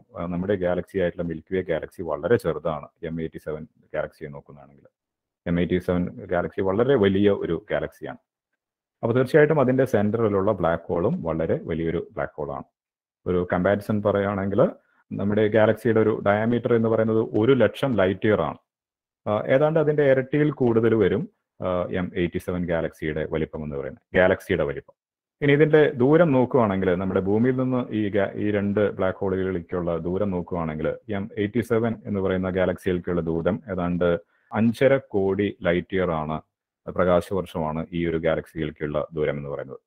നമ്മുടെ ഗാലക്സിയുടെ സെന്ററായ മിൽക്കി വേ ഗാലക്സിയുടെ സെന്ററായ ബ്ലാക്ക് ഹോളിലേക്കുള്ള ദൂരം ഏതാണ്ട് 27,000 ലൈറ്റ് ഇയർ ആണ് എന്ന് പറഞ്ഞാൽ വളരെ അടുത്താണ്. നമ്മുടെ തന്നെ ഗാലക്സി ആണല്ലോ. അപ്പൊ എന്തുകൊണ്ടാണ് ഈ ഗാലക്സി M87 ആദ്യം സ്റ്റഡി ചെയ്തത്? കാരണം അതിന്റെ വലിപ്പം കൊണ്ട് തന്നെയാണ്, വളരെ വലുതാണ് അത്. പിന്നെ ഇപ്പോൾ രണ്ടാമത് നമ്മൾ സ്റ്റഡി ചെയ്യുന്നത് സാജിറ്റേറിയസ് എ സ്റ്റാർ എന്ന് പറയുന്ന ഗാലക്സിയാണ്. അതിനെ സ്റ്റഡി ചെയ്യാൻ കാര്യം നമുക്ക് വളരെ അടുത്തുള്ള ഗാലക്സിയാണ്, നമുക്ക് ഏറ്റവും ആക്സസ് ഉള്ള ഏറ്റവും അടുത്തുള്ള ഒരു ഗാലക്ടിക് സെന്റർ ആയതുകൊണ്ടാണ് രണ്ടാമത്തെ ഒരു ടാർഗറ്റ് ആയിട്ട് സാജിറ്റേറിയസ് എ സ്റ്റാർ അല്ലെങ്കിൽ നമ്മുടെ മിൽക്കി വേ ഗാലക്സിയുടെ സെന്റർ സ്റ്റഡി ചെയ്തിരിക്കുന്നത്. ഇനി മിൽക്കി വേ ഗാലക്സി എന്ന് പറഞ്ഞാൽ നമ്മുടെ ഗാലക്സി നമ്മൾ ആ ഗാലക്സിയുടെ ഉള്ളിലാണ്. അപ്പൊ നമുക്ക് ആ ഗാലക്സിനെ എങ്ങനെയാണ് കാണാം? മിൽക്കി വേ എന്ന് പറയുന്ന ആ ഒരു വാക്ക് തന്നെ വന്നിരിക്കുന്നത് ക്ഷീരപഥം, ആകാശത്തിൽ നല്ല തെളിഞ്ഞ ആകാശത്തിലാണെങ്കിൽ ഗ്രാമപ്രദേശത്ത് നമുക്ക് ഈ മിൽക്കി വേ ഗാലക്സി ഒരു പുഴ പോലെ ആകാശത്തിൽ ഇങ്ങനെ കിടക്കുന്നത് കാണാം. സാമാന്യം ചെറിയൊരു മൊബൈൽ ക്യാമറയൊക്കെ കൂടുതൽ സമയം എക്സ്പോസ് ചെയ്യാനുള്ള സൗകര്യമൊക്കെ ഉണ്ടെങ്കിൽ നമുക്ക് അതിന് ഫോട്ടോഗ്രാഫി ചെയ്യാനൊക്കെ പറ്റും. അപ്പോൾ ആ മിൽക്കി വേ നമ്മുടെ ഗാലക്സി, നമ്മൾ ആ ഗാലക്സിയുടെ ഉള്ളിലാണ്. അപ്പൊ നമുക്ക് ഗാലക്സി കാണാൻ പറ്റുമെന്ന് വെച്ചിട്ടുണ്ടെങ്കിൽ നമ്മളൊരു റൂമിലിരുന്ന് നമ്മുടെ വീട് കാണാൻ പറ്റുമെന്നും ചോദിക്കുന്ന പോലെയാണ്. നമ്മൾ അതിന്റെ ഉള്ളിലാണ് ഇരിക്കുന്നത്. അപ്പൊ അതിന്റെ കുറച്ച് ഭാഗങ്ങളാണ് നമുക്ക് കാണുന്നത്. ഇനി നമ്മുടെ ഗാലക്സിയുടെ ഏറ്റവും ഡെൻസിറ്റി കൂടിയ ഭാഗമാണ് അതിന്റെ സെന്റർ ആയിട്ട് വരുന്നത്. ആ ഡെൻസിറ്റി കൂടിയ ഭാഗം വരുന്നത് ഈ സാജിറ്റേറിയസ് എന്ന് പറയുന്ന കോൺസ്റ്റലേഷനിലാണ്, ധനു രാശിയിലാണ് വരുന്നത്. അതുകൊണ്ടാണ് അതിന് സാജിറ്റേറിയസ് എ സ്റ്റാർ എന്ന് പറയുന്ന ആ സെന്ററിനെ, ആ ഒരു ലൊക്കേഷനെ കാണിക്കാനാണ് ആ കോൺസ്റ്റലേഷന്റെ പേരും കൂടെ ഇതിനെ വിളിക്കുന്നത്. അപ്പൊ നമ്മുടെ മിൽക്കി വേ ഗാലക്സിയുടെ ഒരു സ്ട്രക്ചർ ഒരു സ്പൈറൽ ഗാലക്സിയാണ്. അതിന്റെ ഒരു സൈഡ് വ്യൂവിൽ നിന്ന് നോക്കുകയാണെങ്കിൽ നമുക്കൊരു ഡിസ്ക്, ഒരു പ്ലേറ്റ്, നമ്മൾ ഒരു ഡിഷ് നമ്മൾ നോക്കുകയാണെങ്കിൽ ഒരു എഡ്ജിൽ നിന്ന് നോക്കുകയാണെങ്കിൽ നമുക്കൊരു സെന്റർ ബൾജ് ആയിട്ടുള്ള ഒരു സ്ട്രക്ചർ ആയിരിക്കും കിട്ടുന്നത്. പക്ഷെ അപ്പോൾ നമ്മുടെ മിൽക്കി വേ ഗാലക്സിയുടെ സെൻറ്ററിൽ നിന്ന്, ഗാലക്റ്റിക് സെൻറ്ററിൽ നിന്ന് ഏതാണ്ട് ഒരു 28,000 ലൈറ്റ് ഇയർ മാറിയായിട്ടാണ് നമ്മുടെ സോളാർ സിസ്റ്റം, സൂര്യനും ഭൂമിയും ഒക്കെ നിലനിൽക്കുന്നത്. അപ്പോൾ ഇവിടെ നിന്നാണ് നമ്മൾ നമ്മുടെ സെൻറ്ററിലേക്ക്, നമ്മുടെ ഗാലക്സിയുടെ സെൻറ്റർ ആയിട്ടുള്ള മിൽക്കി വേ ഗാലക്സിയുടെ സെൻറ്ററിലേക്ക് നോക്കുന്നത്. അപ്പോൾ ഈ നോക്കുന്ന അവസ്ഥയിൽ ഈ സെൻറ്ററിന് ചുറ്റും ഒരുപാട് ഡസ്റ്റും ഗ്യാസും അങ്ങനെ ഒരുപാട് ഒബ്സ്റ്റക്കിൾസ് ഉണ്ട്. അപ്പോൾ അതൊക്കെ ഓവർകം ചെയ്തുകൊണ്ട് നമുക്ക് ഏറ്റവും വ്യക്തമായിട്ടുള്ള ഇമേജുകൾ കിട്ടുന്നത് റേഡിയോ വേവ്സ് അല്ലെങ്കിൽ റേഡിയോ ടെലസ്കോപ്പുകൾ ഉപയോഗിക്കുമ്പോഴാണ്. അതുകൊണ്ടാണ് നമ്മൾ ഈവന്റ് ഹൊറൈസൺ ടെലസ്കോപ്പിലെല്ലാം റേഡിയോ ടെലസ്കോപ്പുകൾ ഉപയോഗിച്ചിരിക്കുന്നത്. ഇനി എന്തൊക്കെയാണ് ഈ ഒരു ഇമേജ് ഫോം ചെയ്യാനായിട്ടുള്ള ഒരു ചലഞ്ച് എന്ന് പറഞ്ഞിട്ടുണ്ടെങ്കിൽ, നമ്മുടെ രണ്ടാമത്തെ ഇവന്റ് ഹൊറൈസൺ ടെലസ്കോപ്പിന്റെ രണ്ടാമത്തെ ടാർഗറ്റ് എന്ന് പറഞ്ഞാൽ നമ്മുടെ തന്നെ ഗാലക്സിയുടെ സെന്റർ ആണ്. അപ്പോൾ ഒരുപക്ഷെ നമ്മൾ ചിന്തിക്കാം നമ്മുടെ വളരെ അടുത്താണ്, 1.5 കോടി പ്രകാശ വർഷം അപ്പുറമുള്ള ബ്ലാക്ക് ഹോളിന്റെ ഇമേജ് നമ്മൾ 2019 ഇവന്റ് ഹൊറൈസൺ ടെലസ്കോപ്പിന് കിട്ടിയിരിക്കുന്നു. എന്നാൽ കമ്പാരിറ്റീവ്ലി വളരെ അടുത്തായിട്ടുള്ള നമ്മുടെ തന്നെ ഗാലക്സിയുടെ സെന്റർ ആയിട്ടുള്ള സാജിറ്റേറിയസ് എ സ്റ്റാർ അല്ലെങ്കിൽ ആ ഒരു ബ്ലാക്ക് ഹോളിന്റെ വളരെ ഈസി ആയിട്ട് എടുത്തുകൂടെ നമുക്ക് ചിന്തിക്കാം. പക്ഷെ ഇവിടെ വരുന്ന ഒരു ചലഞ്ച് അല്ലെങ്കിൽ ഇവിടെ വരുന്ന ഒരു ഇഷ്യൂ എന്ന് പറഞ്ഞിട്ടുണ്ടെങ്കിൽ, നമ്മുടെ ഈ ബ്ലാക്ക് ഹോൾ എന്ന് പറഞ്ഞാൽ മിൽക്കി വേ ഗാലക്സിയും അതിൻ്റെ ഉള്ളിലെ ബ്ലാക്ക് ഹോളും ഈ M87 ആയിട്ട് കമ്പയർ ചെയ്യുമ്പോൾ വളരെ ചെറുതാണ്. അപ്പോൾ വളരെ ചെറുതായാലും എന്താണ് പ്രശ്നം? വളരെ ചെറുതാണെങ്കിൽ അതിന് ചുറ്റും ഈ ഗ്യാസ് അല്ലെങ്കിൽ ഹോട്ട് ഗ്യാസ്, നമ്മൾ ഈ ബ്ലാക്ക് ഹോളിനെ ഇതിനെ കാണുന്നു എന്ന് പറയുമ്പോഴും ബ്ലാക്ക് ഹോളിന്റെ ഉള്ളിൽ, ബ്ലാക്ക് ഹോൾ അല്ല ശരിക്കും നമ്മൾ കാണുന്നത്. ബ്ലാക്ക് ഹോളിനെ നമുക്ക് കാണാൻ പറ്റില്ല, അതിന്റെ ഇവന്റ് ഹൊറൈസന്റെ ഉള്ളിലുള്ളതൊന്നും കാണാൻ പറ്റില്ല. അപ്പൊ അതിന് ചുറ്റുമുള്ള വസ്തുക്കളെയാണ് യഥാർത്ഥത്തിൽ നമ്മൾ കാണുന്നത്. അതിന് ചുറ്റുമുള്ള വസ്തുക്കളിൽ നിന്ന് വരുന്ന പ്രകാശത്തെയാണ് അല്ലെങ്കിൽ അതിന്റെ നിഴലിനെയൊക്കെയാണ് നമ്മൾ കാണുന്നതെന്ന് വേണമെങ്കിൽ പറയാം. അത് കുറച്ചും കൂടി വ്യക്തമായിട്ട് ഞാൻ പറയാം. അപ്പോൾ ഇവിടുത്തെ പ്രശ്നം എന്ന് പറഞ്ഞിട്ടുണ്ടെങ്കിൽ, ഈ സാജിറ്റേറിയസ് എ സ്റ്റാർ എന്നാണ് അതിന്റെ സെന്ററിലെ ബ്ലാക്ക് ഹോളിനെ, നമ്മുടെ മിൽക്കി വേ ഗാലക്സിയുടെ സെന്ററിലെ ബ്ലാക്ക് ഹോളിനെ പറയുന്നത്. അതിന് ചുറ്റും ഗ്യാസ് വളരെ വേഗത്തിലാണ് സർക്കുലേറ്റ് ചെയ്യുന്നത്. അതായത് ഈ M87 ഗാലക്സിയുടെ സെന്ററിൽ, ആ ബ്ലാക്ക് ഹോളിന്റെ സെന്ററിൽ, ബ്ലാക്ക് ഹോളിനടുത്ത് ഈ ഡസ്റ്റും മറ്റ് മാറ്ററും ഒക്കെ റൊട്ടേറ്റ് ചെയ്യുന്നത് ഏകദേശം ദിവസങ്ങളോ അല്ലെങ്കിൽ ആഴ്ചകളോ എടുത്തുകൊണ്ടാണ് ഇതിന് ചുറ്റും റൊട്ടേറ്റ് ചെയ്യുന്നത്. പക്ഷേ നമ്മുടെ ബ്ലാക്ക് ഹോൾ വളരെ ചെറുതായതുകൊണ്ട് ഇതിന് ചുറ്റും ഈ ഗ്യാസും മറ്റ് പർട്ടിക്കിളൊക്കെ റൊട്ടേറ്റ് ചെയ്യാൻ എടുക്കുന്ന സമയം എന്ന് പറഞ്ഞാൽ ഏതാനും മിനിറ്റുകളാണ്. അപ്പോൾ അതുകൊണ്ട് എന്താണ് കുഴപ്പം? ഇത് വളരെ റാപ്പിഡായിട്ട് ചേഞ്ച് ചെയ്തുകൊണ്ടിരിക്കും. നമ്മളൊരു ഒബ്ജക്റ്റിനെ ഫോട്ടോഗ്രാഫ് ചെയ്യുന്നത്, വളരെ ഫെയിൻ്റ് ആയിട്ടുള്ള ഒരു ഒബ്ജക്റ്റിനെ നമുക്ക് ഫോട്ടോഗ്രാഫ് ചെയ്യണമെങ്കിൽ കുറേ സമയം നമ്മുടെ ക്യാമറ തുറന്നു വെക്കണം. പക്ഷേ തുറന്നു വെക്കുന്ന സമയത്ത് മുഴുവൻ ഈ ഒബ്ജക്റ്റ് അനങ്ങിക്കൊണ്ടിരിക്കുകയാണെങ്കിലോ? അതിന് അവർ പറയുന്ന ഒരു എക്സാമ്പിൾ, നമ്മൾ രാത്രിയിൽ ഒരു കുട്ടിയുടെ ചിത്രം എടുക്കുകയാണെങ്കിൽ, ഒരു കുട്ടി ഒരിക്കലും അനങ്ങാതിരിക്കില്ല, കുട്ടി എപ്പോഴും അനങ്ങിക്കൊണ്ടിരിക്കുന്ന ഒരു കുട്ടിയുടെ ചിത്രം എടുക്കാനായിട്ട് ശ്രമിച്ചു കഴിഞ്ഞിട്ടുണ്ടെങ്കിൽ നമുക്ക് വ്യക്തമായിട്ടുള്ള ചിത്രങ്ങൾ കിട്ടാനായിട്ട് വളരെ ബുദ്ധിമുട്ടാണ്. അപ്പോൾ അതേ പ്രോബ്ലം തന്നെയാണ് ഇവിടെ ഉള്ളത്. അപ്പോൾ അതാണ് ഇവിടെ ഉണ്ടായിരുന്ന ഏറ്റവും വലിയ ചലഞ്ച് എന്ന് പറയുന്നത്. പക്ഷെ അതിനെയൊക്കെ ഓവർകം ചെയ്തുകൊണ്ട്, അതിനെയൊക്കെ മറികടന്നുകൊണ്ട് നമുക്ക് ആവശ്യമായിട്ടുള്ള ഒരു ഇമേജ് ഫോം ചെയ്യാനായിട്ടുള്ള അൽഗോരിതം, ബാക്കി ടെക്നോളജിയും എല്ലാം അവർ ഡെവലപ്പ് ചെയ്തതിന് ശേഷമാണ് നമുക്ക് ഇന്ന് കാണുന്ന അവസ്ഥയിൽ നമുക്ക് ഒരു ഇമേജ് നമുക്ക് കിട്ടിയിരിക്കുന്നത്. ഇനി എന്താണ് ആക്ച്വലി ഇവർ ചെയ്തതെന്ന് നോക്കാം. എങ്ങനെയാണ് ഈ ഇമേജ് എടുത്തത് എന്ന് വെച്ചാൽ, നമ്മൾ കൺവെൻഷണൽ രീതിയിൽ ചിന്തിക്കുന്ന പോലെ ഒരു ക്യാമറ തുറന്നു വെച്ച് ഒരു ഫോട്ടോ എടുക്കുന്ന രീതിയിലല്ല ഇതിന്റെ ഇമേജ് എടുത്തിരിക്കുന്നുള്ളതാണ് നമ്മൾ മനസ്സിലാക്കേണ്ട ഒരു കാര്യം. യഥാർത്ഥത്തിൽ ഒരു ബ്ലാക്ക് ഹോളിന് ചുറ്റുമുള്ള ഒരു ഇമേജ്, ഈ ഇത്തരത്തിലുള്ള ഒരു ഇമേജ് എടുക്കുമ്പോൾ ഇവിടെ വരുന്ന ഏറ്റവും വലിയ ചലഞ്ച് എന്ന് പറഞ്ഞിട്ടുണ്ടെങ്കിൽ, ഒരു ബ്ലാക്ക് ഹോളിന് ഉണ്ടാവാവുന്ന പ്രോപ്പർട്ടികൾ എന്ന് പറയുന്നത്, ഒരു ബ്ലാക്ക് ഹോൾ തീർച്ചയായിട്ടും അതിന്റെ മാസ് ഉണ്ട്. അതിന്റെ മാസ് നമുക്ക് യഥാർത്ഥത്തിൽ ഈ ഇമേജുകൾ നേരിട്ട് എടുക്കുന്നതിനേക്കാൾ ഉപരി ഒരു നമ്മൾക്ക് അറിയാവുന്ന തിയറി ജനറൽ തിയറി ഉപയോഗിച്ചുകൊണ്ട് ഇതിന് മോഡൽ ചെയ്യുകയാണ് ചെയ്തത്. ഈ ബ്ലാക്ക് ഹോളിന്റെ ഇമേജ് എങ്ങനെയായിരിക്കും എന്ന് മോഡൽ ചെയ്യുകയാണ്. ആ മോഡൽ ഉപയോഗിച്ചുകൊണ്ട് കുറേ ചിത്രങ്ങൾ ജനറേറ്റ് ചെയ്തു. ഇതിൽ ഏത് ചിത്രമാണ് നമ്മൾ മോഡൽ ഉപയോഗിച്ച് സിമുലേറ്റ് ചെയ്ത ഏത് ചിത്രമാണ് ഈ ടെലസ്കോപ്പിൽ നിന്നുള്ള ഡാറ്റയുമായിട്ട് മാച്ച് ചെയ്യുന്നത് അല്ലെങ്കിൽ ഏറ്റവും പെർഫെക്റ്റ് ആയിട്ട് ഫിറ്റ് ചെയ്യുന്നത്, ആ ഇമേജ് ആണ് നമ്മൾ ഇപ്പോൾ ഇവർ സെലക്ട് ചെയ്തിരിക്കുന്നത്. ഇവരെങ്ങനെ billions of possible images, black ഹോൾസിൽ നിന്ന് വരാവുന്ന അല്ലെങ്കിൽ ഈ രീതിയിൽ വരാവുന്ന ഇമേജസിന്റെ ബില്യൺസ് ഓഫ് പോസിബിൾ ഇമേജസ് ആണ് അവർ സൂപ്പർ കമ്പ്യൂട്ടേഴ്സ് ഉപയോഗിച്ച് സിമുലേറ്റ് ചെയ്തത്. ഇങ്ങനെ സിമുലേറ്റ് ചെയ്യാനുള്ള കാരണം എന്താണ്? കാരണം പല പ്രോബ്ലങ്ങളുണ്ട്. ഒന്ന്, ബ്ലാക്ക് ഹോളിന്റെ മാസിനെ കുറിച്ച് വ്യക്തമായിട്ട് അറിയണം. മാസ് എങ്ങനെയാണെന്ന് കൃത്യമായിട്ട് അറിഞ്ഞാൽ മാത്രമാണ് നമുക്ക് അതിൽ നിന്ന് വരുന്ന ഈ ഇമേജ് എങ്ങനെ ഇരിക്കും എന്നുള്ളത് പറയാൻ പറ്റുള്ളൂ. അപ്പോൾ മാസിനെ കുറിച്ച് വളരെ വ്യക്തമായിട്ടുള്ള ഒരു ധാരണ നമുക്ക് ഓൾറെഡി ഉണ്ടായിരുന്നു. നേരത്തെ പറഞ്ഞ പോലെ 2020 നോബൽ പ്രൈസിന് അർഹമായിട്ടുള്ള ഒരു കണ്ടുപിടുത്തത്തിന്റെ അവിടെ നിന്ന് തന്നെ 4 മില്യൺ ആണ് നമ്മുടെ ഗാലക്സിയുടെ സെന്ററിലുള്ള സൂപ്പർമാസീവ് ബ്ലാക്ക് ഹോളിന്റെ മാസ് എന്നുള്ള ഒരു കാര്യം വ്യക്തമായിട്ട് അറിയാമായിരുന്നു. അപ്പോൾ അതുകൊണ്ട് അത് അത്ര പ്രശ്നമല്ല. രണ്ടാമത്തെ പ്രശ്നം വരുന്നത്, ഈ ബ്ലാക്ക് ഹോള് സ്പിൻ ചെയ്യും, റൊട്ടേറ്റ് ചെയ്യും. ഇതെങ്ങനെ റൊട്ടേറ്റ് ചെയ്യുന്നു, എത്ര സ്പീഡിൽ റൊട്ടേറ്റ് ചെയ്യുന്നു എന്നുള്ളത് വലിയൊരു പ്രശ്നമാണ്. ഈ റൊട്ടേഷൻ നമുക്ക് കാണാവുന്ന ഇമേജിനെയൊക്കെ സ്വാധീനിക്കും. അപ്പോൾ ഈ റൊട്ടേഷൻ എത്രയാണെന്നുള്ളത് കൃത്യമായിട്ട് അറിയില്ല. അതുകൊണ്ട് ഇവരെന്ത് ചെയ്യുമെന്ന് വെച്ചിട്ടുണ്ടെങ്കിൽ എല്ലാ പോസിബിൾ റൊട്ടേഷനും എത്രയൊക്കെ ബ്ലാക്ക് ഹോളിന്റെ സ്പിൻ ഉണ്ടാവാം എന്നുള്ളത് ഒക്കെ കണക്കാക്കി അതിനൊക്കെ അനുസരിച്ച് ഓരോ സ്പിന്നിനും അനുസരിച്ചുള്ള ചിത്രങ്ങൾ ന്യൂമറിക്കലി സൂപ്പർ കമ്പ്യൂട്ടേഴ്സും ഉപയോഗിച്ച് ഉണ്ടാക്കി. മൂന്നാമത്തെ ഒരു വിഷയം വരുന്നത് ഓറിയന്റേഷനാണ്. ഈ ബ്ലാക്ക് ഹോൾ എങ്ങനെയാണ് നമ്മുടെ അടുത്തേക്ക് ഓറിയന്റ് ചെയ്തിരിക്കുന്നത്, അല്ലേ? നമ്മളൊരു ഒബ്ജക്റ്റിനെ പല സൈഡിൽ നിന്ന് നോക്കിയാണെങ്കിൽ പല രീതിയിലല്ല നമുക്ക് തോന്നാം. അത് നമുക്ക് നമ്മുടെ ഓറിയന്റേഷനിൽ എങ്ങനെയാണ് ഈ ബ്ലാക്ക് ഹോൾ ഇരിക്കുന്നതിനെ കുറിച്ചുള്ള ഒരു ഐഡിയ ഇല്ല. അപ്പൊ ഇവർ ചെയ്തത് ഈ ബില്യൺസ് ഓഫ് പോസിബിൾ ഇമേജസ് വിത്ത് വ്യത്യസ്തമായിട്ടുള്ള ബ്ലാക്ക് ഹോൾ സ്പിന്നുകളും വ്യത്യസ്തമായിട്ടുള്ള നമ്മുടെ നേരെയുള്ള ഓറിയന്റേഷൻ, പല ഓറിയന്റേഷനുകളും ആക്കിയിട്ട് പല ഇമേജസ് ഇതുപോലെ ക്രിയേറ്റ് ചെയ്തു. ഇനി ഇതിൽ ഏത് ഇമേജ് ആണ് ഈ റേഡിയോ ടെലസ്കോപ്പുകൾ വഴി കിട്ടിയ ഡാറ്റയുമായിട്ട് ബെസ്റ്റ് ഫിറ്റ് ആവുന്നത് എന്ന് നോക്കിയാണ് നമ്മൾ ഈ ഒരു ഇമേജ് അവർ പബ്ലിഷ് ചെയ്തിരിക്കുന്നത്. അതാണ് ഇവിടുത്തെ രണ്ടാമത്തെ ഒരു വലിയ ചലഞ്ച് എന്ന് പറയുന്നത്. അങ്ങനെ ഇവരെ ന്യൂമറിക്കലി സിമുലേറ്റ് ചെയ്ത ഒരു ഇമേജ് ആണ് ഇവിടെ കാണുന്നത്. ന്യൂമറിക്കൽ സിമുലേറ്റ് ചെയ്ത ഇപ്പോൾ നമുക്ക് കിട്ടിയിരിക്കുന്ന ഇമേജുമായിട്ട് മാച്ച് ചെയ്യുന്ന ഒരു ന്യൂമറിക്കൽ സിമുലേഷൻ ആണ് ലെഫ്റ്റിൽ കാണിച്ചിരിക്കുന്നത്. റൈറ്റിൽ നമുക്ക് ടെലസ്കോപ്പിൽ നിന്ന് കിട്ടിയ ആക്ച്വൽ ഡാറ്റയാണ്. നമുക്ക് കാണാവുന്നത് പോലെ ഈ ഇമേജ് അത്ര ഒരു ക്ലാരിറ്റി ഉള്ള ഒരു ഇമേജ് അല്ല, ഷാർപ്പ്നെസ് ഇല്ല, അതിന്റെ ഫൈൻ ഡീറ്റെയിൽസ് ഒന്നും കാണാൻ സാധിച്ചിട്ടില്ല. ഓഫ് കോഴ്സ് നമുക്ക് ഇപ്പോൾ അവൈലബിൾ ആയിട്ടുള്ള റേഡിയോ ടെലസ്കോപ്പുകൾ, ഇപ്പോൾ ഈ അറേയിൽ ഈ ഡാറ്റ എടുക്കുന്ന സമയത്ത് 8 ടെലസ്കോപ്പുകളാണുള്ളത്. 8 ടെലസ്കോപ്പുകൾ ഉപയോഗിച്ച് അച്ചീവ് ചെയ്യാവുന്ന റെസൊല്യൂഷൻ എന്ന് പറഞ്ഞാൽ ഈ രീതിയിലുള്ള ഒരു റെസൊല്യൂഷനാണ്. ഇപ്പോൾ ഞാൻ പറഞ്ഞതുപോലെ തന്നെ കറന്റ്ലി ഡാറ്റ ഒരു 11 ടെലസ്കോപ്പുകളാണ് ഈ അറേയിലുള്ളത്. കൂടുതൽ റേഡിയോ ഒബ്സർവേറ്ററികൾ ഈ ഒരു കൊളാബറേഷന്റെ ഭാഗമായിക്കൊണ്ടിരിക്കുകയാണ്. അങ്ങനെ കൂടുതൽ ടെലസ്കോപ്പുകൾ വരുമ്പോൾ നമ്മുടെ ബേസ് ലൈൻ കൂട്ടുകയും നമുക്ക് കൂടുതൽ വ്യക്തമായിട്ട് ഈ ന്യൂമറിക്കൽ സിമുലേഷനിൽ കാണിച്ചിരിക്കുന്ന പോലെ തന്നെ വളരെ വ്യക്തമായിട്ടുള്ള ഒരു ഇമേജ് വിത്ത് ഫൈൻ ഡീറ്റെയിൽസ് ഭാവിയിൽ അടുത്ത ഇതിൽ തന്നെ കിട്ടുമെന്ന് നമുക്ക് പ്രതീക്ഷിക്കാം.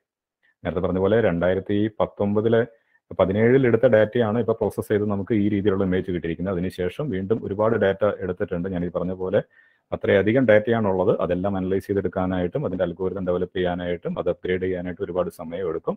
അപ്പോൾ വരും നാളുകളിൽ നമുക്ക് തീർച്ചയായിട്ടും വളരെ വ്യക്തമായിട്ടുള്ള ഈ ചിത്രങ്ങൾ നമുക്ക് കിട്ടുമെന്ന് പ്രതീക്ഷിക്കാം. ഇനി ഈ ചിത്രം എന്താണെന്നുള്ളതൊന്ന് വ്യക്തമായിട്ട് മനസ്സിലാക്കുന്നത് നല്ലതാണ്. ഇത് യഥാർത്ഥത്തിൽ ബ്ലാക്ക് ഹോളിന്റെ ചിത്രമാണോ? ബ്ലാക്ക് ഹോളിനെ നമുക്ക് അത് ലൈറ്റ് ഒന്നും പുറപ്പെടുവിക്കുന്നില്ലെങ്കിൽ എങ്ങനെയാണ് നമുക്കതിനെ കാണാൻ സാധിക്കുന്നുള്ളത്?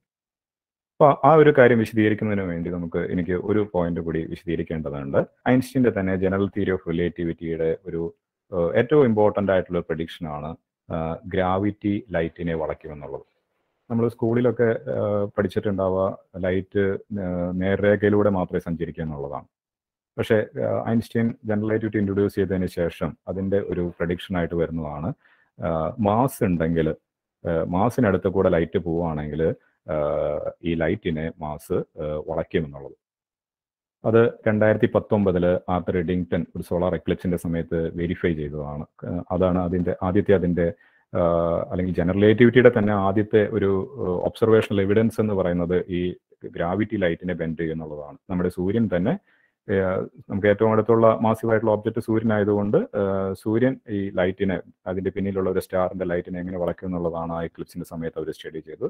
അങ്ങനെ ഐൻസ്റ്റീൻ പ്രെഡിക്റ്റ് ചെയ്യുന്ന പോലെ, ഐൻസ്റ്റീന്റെ തിയറി പ്രെഡിക്റ്റ് ചെയ്യുന്ന പോലെ കൃത്യമായിട്ട് വളയ്ക്കും എന്നുള്ളതാണ് ആ ഒരു കണ്ടുപിടുത്തം നടത്തിയത്.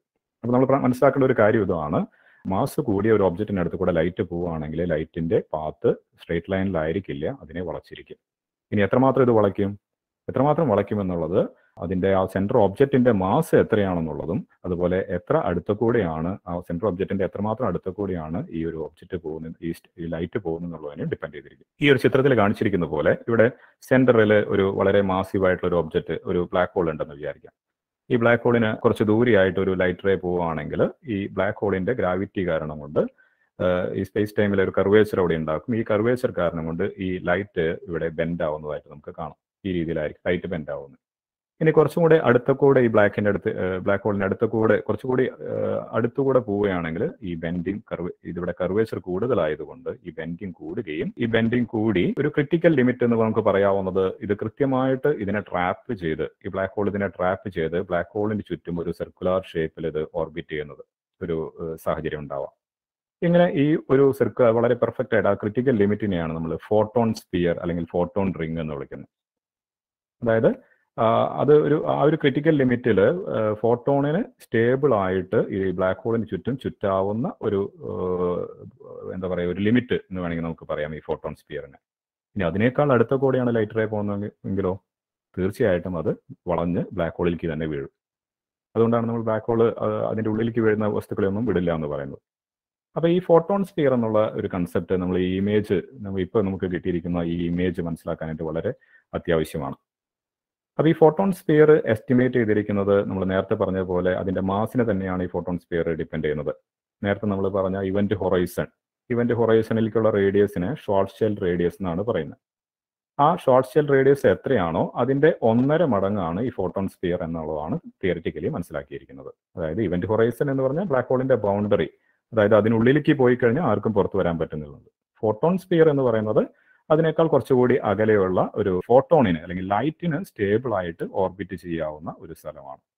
അതിനുള്ളിലേക്ക് പോവുകയാണെങ്കിൽ ലൈറ്റ് തീർച്ചയായിട്ടും ഈ ബ്ലാക്ക് ഹോളിന്റെ ഉള്ളിലേക്ക് തന്നെ വീഴും. പക്ഷെ അതിന് പുറത്താണെങ്കിൽ ഡിപ്പെൻഡിങ് ഓൺ ദ ഡിസ്റ്റൻസ്, ഈ ബ്ലാക്ക് ഹോളിന് എത്ര ദൂരെയാണോ അതിനനുസരിച്ച് അതിന് ബെൻഡിങ് സംഭവിക്കുന്നുള്ളതാണ്. ഇനി നമുക്ക് ഈ കിട്ടിയിരിക്കുന്ന ഇമേജ് എങ്ങനെയാണ് ഫോം ചെയ്തതെന്ന് നോക്കാം. ഈ ഇമേജ് വരുന്നത്, ഇത് ഒരുപക്ഷെ നമ്മൾ അക്രീഷൻ ഡിസ്കുകൾ എന്നൊക്കെ കേട്ടിട്ടുണ്ടെങ്കിലും ഞാൻ നേരത്തെ പറഞ്ഞതുപോലെ ഒരു കൺവെൻഷണൽ ഒരു ക്യാമറ ഉപയോഗിച്ച് ക്ലിക്ക് ചെയ്തെടുക്കുന്ന ഒരു ഇമേജ് അല്ല ഇത്. ഈ ഗ്രാവിറ്റി ലൈറ്റിന് നമ്മൾ ഒരു ഒബ്ജക്റ്റിനെ അല്ലെങ്കിൽ ഒരു ഫോട്ടോഗ്രാഫ് ചെയ്യുമ്പോൾ അല്ലെങ്കിൽ ഒരു ഇമേജിനെ കാണുമ്പോൾ അവിടെ നിന്ന് വരുന്ന ലൈറ്റിൽ കൂടിയാണ് നമ്മൾ അതിനെ മനസ്സിലാക്കുന്നത്. പക്ഷെ ഇവിടെ എന്താ സംഭവിക്കുന്നതെന്ന് വെച്ചിട്ടുണ്ടെങ്കിൽ ഈ ലൈറ്റിന്റെ പാത്ത് തന്നെ ഈ ബ്ലാക്ക് ഹോള് മാറ്റിയെടുക്കുകയാണ്. അതിന് ആ ഗ്രാവിറ്റി ഈ ലൈറ്റുകൾ എവിടെ നിന്നൊക്കെയാണോ വരുന്നത് ആ ഒരു വരുന്ന ഡയറക്ഷനിലായിരിക്കില്ല നമ്മുടെ ഇവിടെ എത്തുന്നത്. അതിന് ഈ ബ്ലാക്ക് ഹോളിന്റെ ഈ മാസ് കൂടിയ ഒബ്ജക്റ്റിന്റെ അടുത്തേക്ക് വരുമ്പോൾ അതിന്റെ പാത്തൊക്കെ മാറിയിട്ടുണ്ടാവും. അപ്പൊ അതുകൊണ്ട് ഈ അക്രീഷൻ ഡിസ്കിനെ അല്ല ശരിക്കും നമ്മളിവിടെ കാണുന്നത്. അതായത് ഈ ബ്ലാക്ക് ഹോളിന് ചുറ്റും വളരെ ഹോട്ടായിട്ടുള്ള ഗ്യാസ് ഉണ്ട്. ആ ഹോട്ട് ഡെഫിനറ്റ്ലി ആ ഒരു അക്രീഷൻ ഡിസ്കിൽ നിന്നാണ് ഈ ലൈറ്റുകളൊക്കെ എമിറ്റ് ചെയ്യുന്നുണ്ടാവുക. പക്ഷെ ഈ ലൈറ്റുകൾ നേരിട്ട് നമ്മുടെ ഇവിടെ എത്തുകയല്ല ചെയ്യുന്നത്. അത് ഈ ബ്ലാക്ക് ഹോളിന്റെ സ്വാധീനത്തിൽപ്പെട്ടതുകൊണ്ട് ബ്ലാക്ക് ഹോളിന്റെ ഗ്രാവിറ്റിയിൽ ട്രാപ്പ് ചെയ്തുകൊണ്ട് പല രീതിയിൽ, ഞാൻ നേരത്തെ പറഞ്ഞതുപോലെ എത്ര അടുത്ത കൂടെയാണോ ഇത് പോകുന്നത് അതിനനുസരിച്ച് പല രീതിയിലായിരിക്കും ഇതിനെ ട്രാപ്പ് ചെയ്യുക. അങ്ങനെ ഈ ട്രാപ്പ് ചെയ്യപ്പെടുന്ന പാർട്ടിക്കിളാണ് ഈ ലൈറ്റുകളാണ് നമ്മുടെ അടുത്തേക്ക് എത്തുന്നത്. അപ്പൊ അതിനെയാണ് അവർ സിമുലേറ്റ് ചെയ്തിരിക്കുന്നത്. ഈ കാര്യങ്ങൾ കുറച്ചുകൂടി ഒന്ന് കൺവിൻസ് ചെയ്യിക്കാൻ വേണ്ടി ഒരു അനിമേഷൻ നമുക്കൊന്ന് കാണാമെന്ന് തോന്നുന്നു. ഇവിടെ നമ്മൾ കാണിച്ചിരിക്കുന്ന പോലെ ഇവിടെയാണ് നമ്മുടെ ബ്ലാക്ക് ഹോൾ, അതിന്റെ കർവേച്ചറാണ് ഇവിടെ കാണിച്ചിരിക്കുന്നത്. അപ്പോൾ ചില ലൈറ്റ് റേസ് പല ഡയറക്ഷനിൽ നിന്ന് വന്ന് ഈ ബ്ലാക്ക് ഹോളിന്റെ അടുത്ത് എത്രമാത്രം എത്തുന്നു അതിനനുസരിച്ച് അത് ബെൻഡ് ചെയ്ത് നമ്മുടെ അടുത്തേക്ക് എത്തുന്നു. അപ്പോൾ ആ ഒരു ഇമേജാണ് നമുക്കിപ്പോൾ കിട്ടിയിരിക്കുന്നത്. എത്രമാത്രം അടുത്തേക്ക് വരുന്നു അത്രമാത്രം കൂടുതൽ ഈ ബ്ലാക്ക് ഹോളിന്റെ സ്വാധീനത്തിൽ ഈ ബ്ലാക്ക് ഹോളിന്റെ ഗ്രാവിറ്റിയിൽ പെടുന്നുള്ളതാണ്. ഏറ്റവും കൂടുതൽ അടുത്തേക്ക് വരുന്നതോറും കൂടുതൽ കോംപ്ലക്സ് ആയിരിക്കും അതിന്റെ പാത്ത് എന്നുള്ളതാണ്. കൂടുതൽ ആ ബ്ലാക്ക് ഹോൾ ആ ലൈറ്റിനെ അത് ട്രാപ്പ് ചെയ്ത് വെക്കുന്നുള്ളതാണ്. അങ്ങനെ പലതരത്തിൽ ഈ ബ്ലാക്ക് ഹോളിന് ചുറ്റും ഈ ട്രാപ്പ് ചെയ്യപ്പെട്ടതിന് ശേഷമാണ് ഈ ലൈറ്റ് നമ്മുടെ അടുത്തേക്ക് എത്തുന്നുള്ളതാണ്. അപ്പോൾ അതെങ്ങനെയാണ് ആ ഒരു ലൈറ്റിന്റെ ബെൻഡിങ് നടക്കുന്നത് എന്നുള്ളത് വളരെ വ്യക്തമായിട്ട് നമുക്ക് ജനറൽ റിലേറ്റിവിറ്റി ഉപയോഗിച്ച് സ്റ്റഡി ചെയ്യാൻ പറ്റും. അങ്ങനെ ജനറൽ റിലേറ്റിവിറ്റി തിയറി ഉപയോഗിച്ച് ലൈറ്റിനെ എങ്ങനെ ബെൻഡ് ചെയ്യുന്നുള്ളത് ന്യൂമറിക്കലി സൂപ്പർ കമ്പ്യൂട്ടേഴ്സ് ഉപയോഗിച്ച് സിമുലേറ്റ് ചെയ്തിട്ട് അങ്ങനെയുള്ളൊരു ന്യൂമറിക്കൽ സിമുലേഷനാണ് ഈ ഇമേജിൽ കാണുന്നത്. അങ്ങനെ ഞാൻ നേരത്തെ പറഞ്ഞ പോലെ അതിന്റെ സ്പിന്നിനനുസരിച്ചും അതിന്റെ ഓറിയന്റേഷൻ അനുസരിച്ചും ഈ കാര്യങ്ങളൊക്കെ മാറിയിരിക്കും. മാസിനെ കുറിച്ച് നമുക്ക് ഏകദേശ ധാരണയുള്ളതുകൊണ്ട് അത് കൃത്യമായിട്ട് നമുക്ക് ആ ന്യൂമറിക്കൽ സിമുലേഷനിൽ കൊടുക്കാൻ പറ്റി. പക്ഷെ മറ്റു രണ്ട് കാര്യങ്ങളെക്കുറിച്ച് ധാരണ ഇല്ലാത്തതുകൊണ്ട് പല സ്പിന്നിലും പല ഓറിയന്റേഷനിലുള്ള ന്യൂമറിക്കൽ സിമുലേഷൻസ് ഉണ്ടാക്കി ഈ രീതിയിലുള്ള ഇമേജസ് ഉണ്ടാക്കി. ഇനി ഈ ഇമേജസും നമുക്ക് ടെലസ്കോപ്പിൽ നിന്ന് കിട്ടിയ ഡാറ്റയുമായിട്ട് കമ്പയർ ചെയ്തുകൊണ്ടാണ് ഇതാണ് നമ്മുടെ മിൽക്കി വേ ഗാലക്സിയുടെ സെന്ററിലുള്ള സൂപ്പർ മാസീവ് ബ്ലാക്ക് ഹോളിന്റെ നൈബർഹുഡ് എന്ന് വേണമെങ്കിൽ പറയാം. അപ്പൊ ശരിക്കും പറഞ്ഞിട്ടുണ്ടെങ്കിൽ നമ്മൾ കാണുന്നത് ബ്ലാക്ക് ഹോളിനെ അല്ല, നമ്മൾ സൂപ്പർ മാസീവ് ബ്ലാക്ക് ഹോളിന്റെ ഇമേജ് എന്ന് പറയുന്നുണ്ടെങ്കിലും യഥാർത്ഥത്തിൽ ബ്ലാക്ക് ഹോൾ എന്ന് പറഞ്ഞിട്ടുണ്ടെങ്കിൽ നമ്മൾ ബ്ലാക്ക് ഹോളിന്റെ ബൗണ്ടറി എന്നൊക്കെ പറയുന്ന ഒരു ഇവന്റ് ഹൊറൈസൺ ആണ്. അപ്പൊ അതിനുള്ളിലുള്ള കാര്യങ്ങളൊന്നും തന്നെ നമുക്ക് കാണാൻ പറ്റില്ല. അപ്പൊ അതിന്റെ സറൗണ്ടിങ്സിൽ നിന്ന് വരുന്ന ലൈറ്റ് ഈ ഗ്രാവിറ്റി ട്രാപ്പ് ചെയ്ത് എങ്ങനെയൊക്കെ മാനിപ്പുലേറ്റ് ചെയ്ത് നമ്മളെ അടുത്ത് എത്തുന്നു അത് വളരെ കോംപ്ലക്സ് ആണ്. അത് അനലൈസ് ചെയ്യാന്ന് പറഞ്ഞാൽ എളുപ്പമല്ല. എങ്കിലും ആ കോംപ്ലക്സ് ആയിട്ടുള്ള കാര്യങ്ങളെ ന്യൂമറിക്കലി മോഡൽ ചെയ്ത് ഉണ്ടാക്കിയെടുക്കുന്ന ഇമേജും നമുക്ക് ടെലസ്കോപ്പിൽ നിന്ന് ഡാറ്റയും കൂടെ കമ്പയർ ചെയ്തിട്ടാണ് ഇന്ന് നമ്മൾ കാണുന്ന സാമാന്യ റെസൊല്യൂഷൻ കുറഞ്ഞതാണെങ്കിൽ പോലും നമുക്ക് ഈ കിട്ടിയിരിക്കുന്ന ഇമേജ് എന്ന് പറയുന്നത്. ഇനി വെറും ഒരു ഇമേജ് എന്നതിനപ്പുറം ഒരു 6 സയന്റിഫിക് പബ്ലിക്കേഷൻസ് ഇതിന്റെ സയന്റിഫിക് ഡീറ്റെയിൽസ് അവർ പബ്ലിഷ് ചെയ്തിട്ടുണ്ട്.